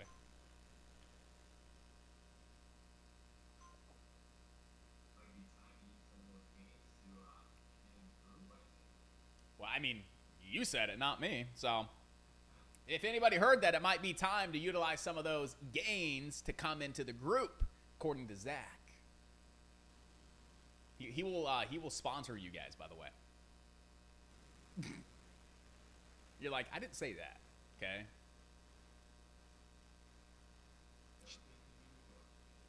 Should we do some crazy 5-seat insane incentive for the day? Should we do that, guys?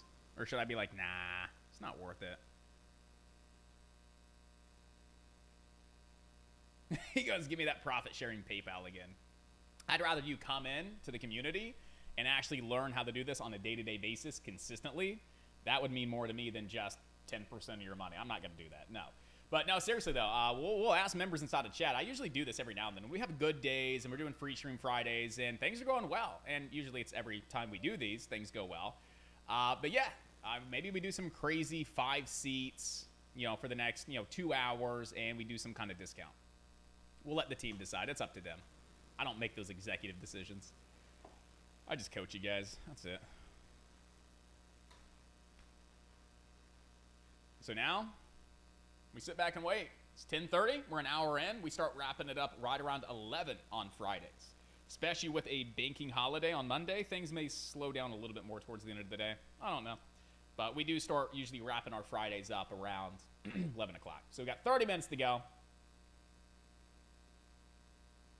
Can I break down this? What's up? Oh, you're eating right now. There's your runner, baby. You got free trade within like what, 3 minutes? No, like 3 seconds. Good stuff, man.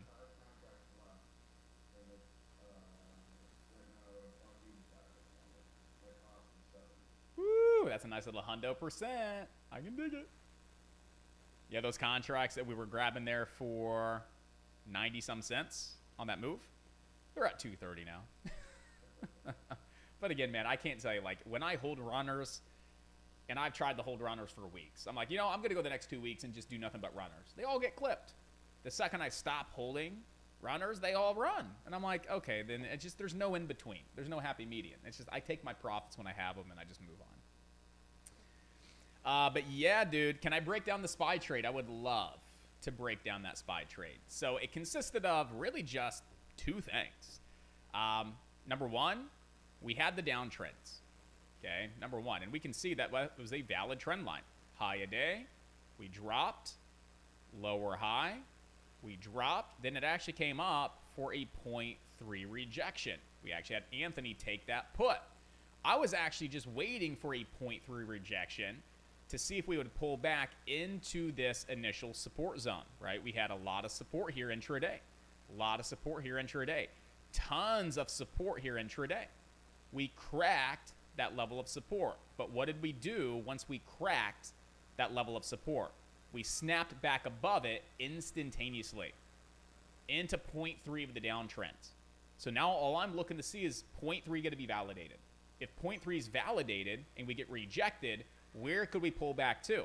Back into that level of support. And if we see that level of support hold, that would give us what? A higher low. What can we do off that higher low? Push. And if we push, what could happen? We could break the downtrend on point 4 off of a higher low. One of my favorite setups, right? Especially when you crack support, snap back above it, put in a higher low, you push, and you also have a downtrend to break at the same time on point 4. This is like my go-to trading setup. I love these trades. And so that was the reasoning behind the trade. Looking for entries back down at that zone of support, right? Not when it breaks the trend line, but as it's putting in that higher low.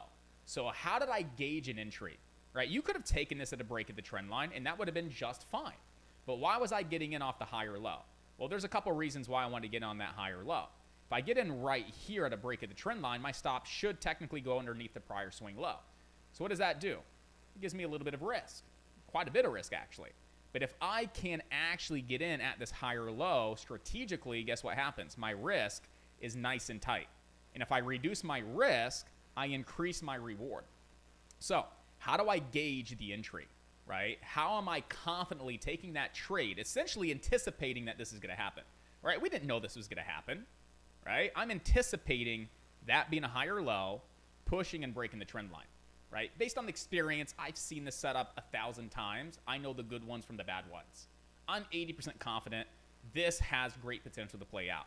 But what was the deciding factor for me to pull the trigger? And I said it a few times. The double tap. Come down into that zone, quick little double tap, show that it's going to hold as support, right? Come down, little bounce action. Show that it's going to hold as support. Come on down. Hold that level. Not just a one candle retest, but let it come down and actually prove to me that level's going to hold. So we come down into this level on this red candle, and we saw it fluctuating. We saw there was a price reaction there. So we see that, hey, there's price action. It's reacting, right? There are buyers present. Okay, but that's not enough for me to get in. Why? Well, I want to see it actually hold 2 candles, at least, minimum. That's my reasoning. That's what I'm looking for to take that trade. Then we saw it come all the way down. I'm like, I'm glad I'm not in that trade. This thing could dump. But what happened shortly after we hit this lower zone of support? We saw buyers step in. They bought that candle all the way back up, and it happened aggressively. We saw buyers stepping on in. Look at the time in sales. The order flow was sexy. You saw buyers eating that move right back up. That's price action. Sellers push it down, and buyers say, yeah, not going to happen. That's the start of that little double tap. So as soon as that red candle got bought up quickly and started to flip green, that was confirmation for me that this is probably going to be that quick little double tap we're looking for. So I felt confident to get in here, put stops underneath that candle lower shadow, knowing I have room up into the trend line and then a possible break of the trend line into weekly hedge pressure. So I already know my entry compared to my stop, risk is nice and tight. Reward, at least 3x, right? And then potentially 4 to 5x into weekly hedge pressure. So from the trade being right here to what could we see if we see this setup, how do we trade it, right? What kind of confirmation do we need? What are we looking for? How do we place our entries? Where do our stops go? And how are we looking to scale out of this trade with price targets? So that was the before, the during, the after. The reasoning for the trade, what we were thinking could take place just based on, again, how the market's developing, how this was setting up. And again, I've seen this set up thousands of times, I feel like. And I know the good setups from the bad setups. And that one candle right here getting bought back up, flipping green, was confirmation for me to go ahead and take that trade off support and ride that sucker up for a break of that downtrend to hedge pressure. Now, did I take it all the way up into that weekly hedge pressure level? No. I was getting out right around this 422 level. But Anthony took it all the way up to the hedge pressure level, so that's good. You still holding the runner, or are you completely out, Anthony?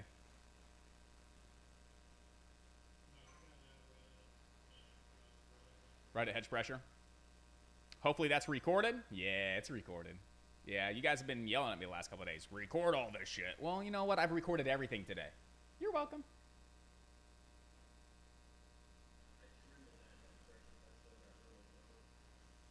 you, Corey. Now that wasn't recorded.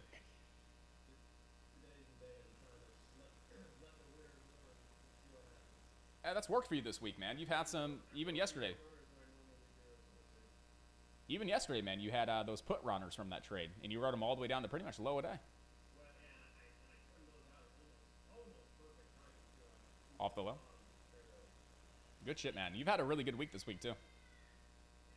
I think we've all had a pretty good week. Who hasn't really had a good week? I mean, raise your hand if you're like, yeah, this wasn't a good week. Let's talk about it. Because the market has been packed full of opportunity. Even if you're not making money, this is a market to learn in, for sure. Scott, completely out not holding over on YouTube. Great morning. Awesome, man. Well, thank you for being here on Free Stream Friday, and I'm glad you were able to take that quality trade with us and make a couple bucks. You got Tyler still holding some runners as well. He's eating right now. He was buying those contracts at 68 cents. Those contracts right now are over $3. No, they're not. I'm looking at 422s. 423s right now.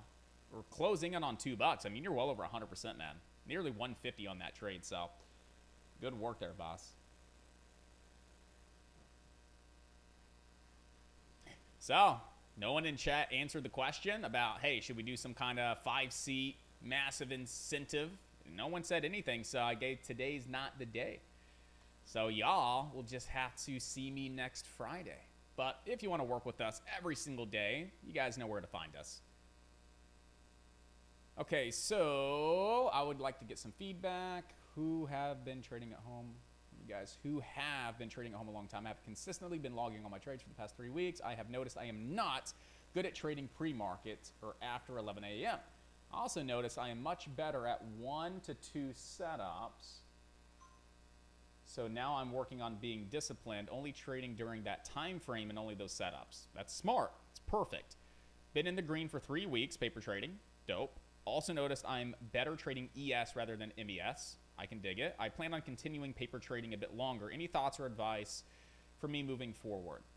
So what I would say is you've had 3 weeks, I think. You said been in the green for 3 weeks paper trading, right? And the reason that you've been green for 3 weeks paper trading is because you took the initiative and you started to log the trades just by yourself and journal and look at the data and say, okay, where am I really excelling? What are the setups? What are the strategies? And you even went a step further, like what times of the day, right? Do I actually see results and success? And you already know from 9:30 to 11 is your trading time, right? You already know there's a few setups that you'll trade, and hey, you've got it dialed down to only trading the ES. So my recommendation moving forward is just to do that consistently week over week. That's it. Just keep doing that consistently, week over week over week. And when you feel confident, when you feel more confident than you are today, that's going to be when you think about going back into a real account. I would just say stick with it. Stay consistent, right? Keep putting in that hard work that you've been, really putting in. Kevin, yeah, it's so much better not looking back to see what could have been. Yeah, I mean, yeah, I could have made 150% on that trade. Yeah, I could have been up $2,000 on the day. I'm up $100, but I don't care. I'm going to log this, trading day. We had 1, 2, 3 trades, 144. That 144 puts me over the 2K threshold on this account. I mean, I've definitely hit my goal. I think I've exceeded my goal between my 3 accounts. So I'm stoked. I'm happy with this week. I'm not even going to trade the rest of the month. I'm done. We're good. No, I'm kidding. I'd be here next week. If anybody else has any insight, feel free, but I would just say continue to just rinse and repeat, week over week.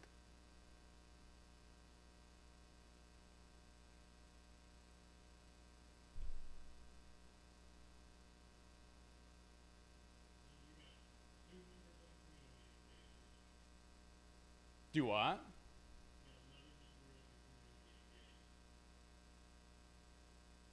Oh, like, yeah, man.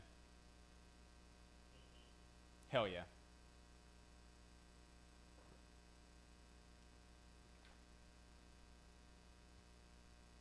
Do you trade puts and calls, or do you ever do spreads? I don't trade spreads. I just go long calls and puts. I trade shares, and I will trade futures as well.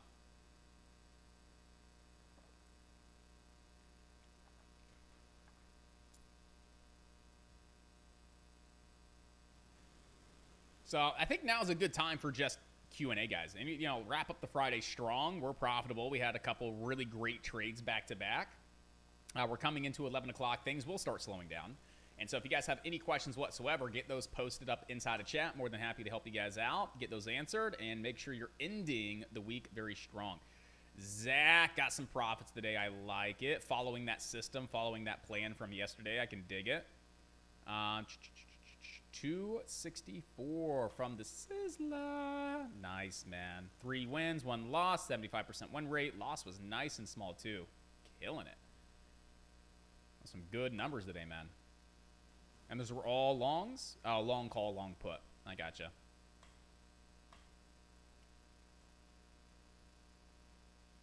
I'm going to give Zach some love with those emojis. I'm going to give him a dollar sign, a little blue heart.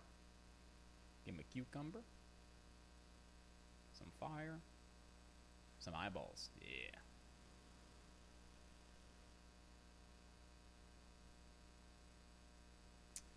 Do I have a moment to address... Huh? It's inspiring to be Anthony? Oh. Well, he's got 30 days of a head start on you, man. He's got 30 days of a head start. And so... Yeah, man, like, I told you, Anthony kind of set the bar. If you're going to look up, you're looking up at Anthony, and you're like, okay, what did this motherfucker do? Let me follow his lead. Yeah, and like he's got 30 days on you too, man. Like 30 days is a game changer, Zach. It's like we even said yesterday, like next week, like just 1 week of replicating, then we're gonna start really making some progress, moving the needle, man.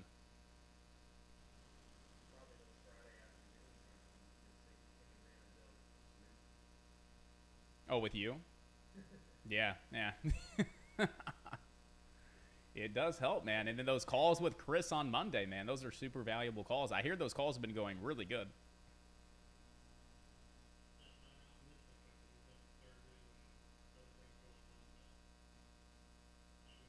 So Chris is holding it down. Yeah, clearly. Yeah, we noticed that a couple days.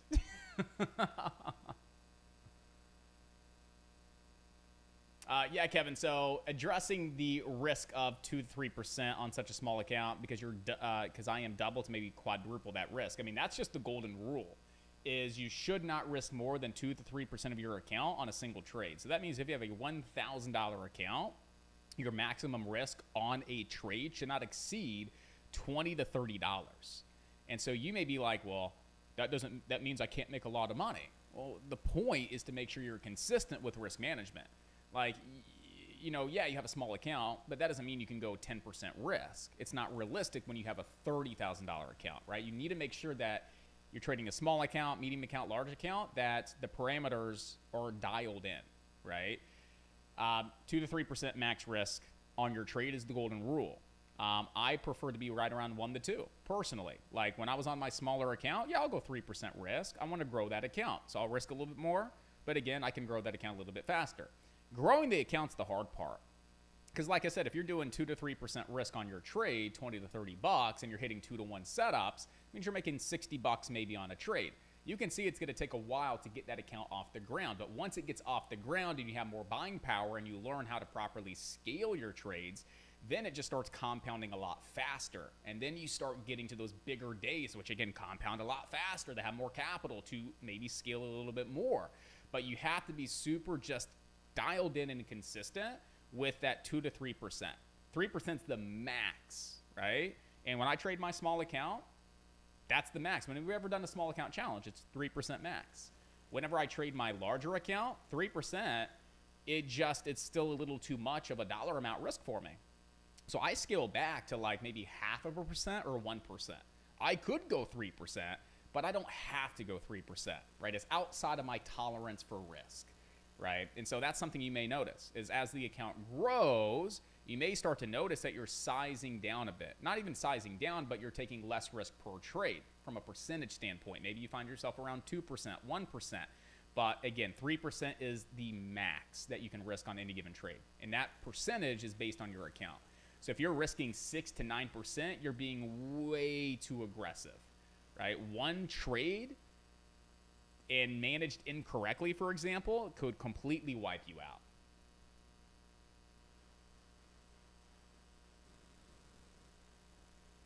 Was there another course you were mentioning earlier? I don't think so, was I?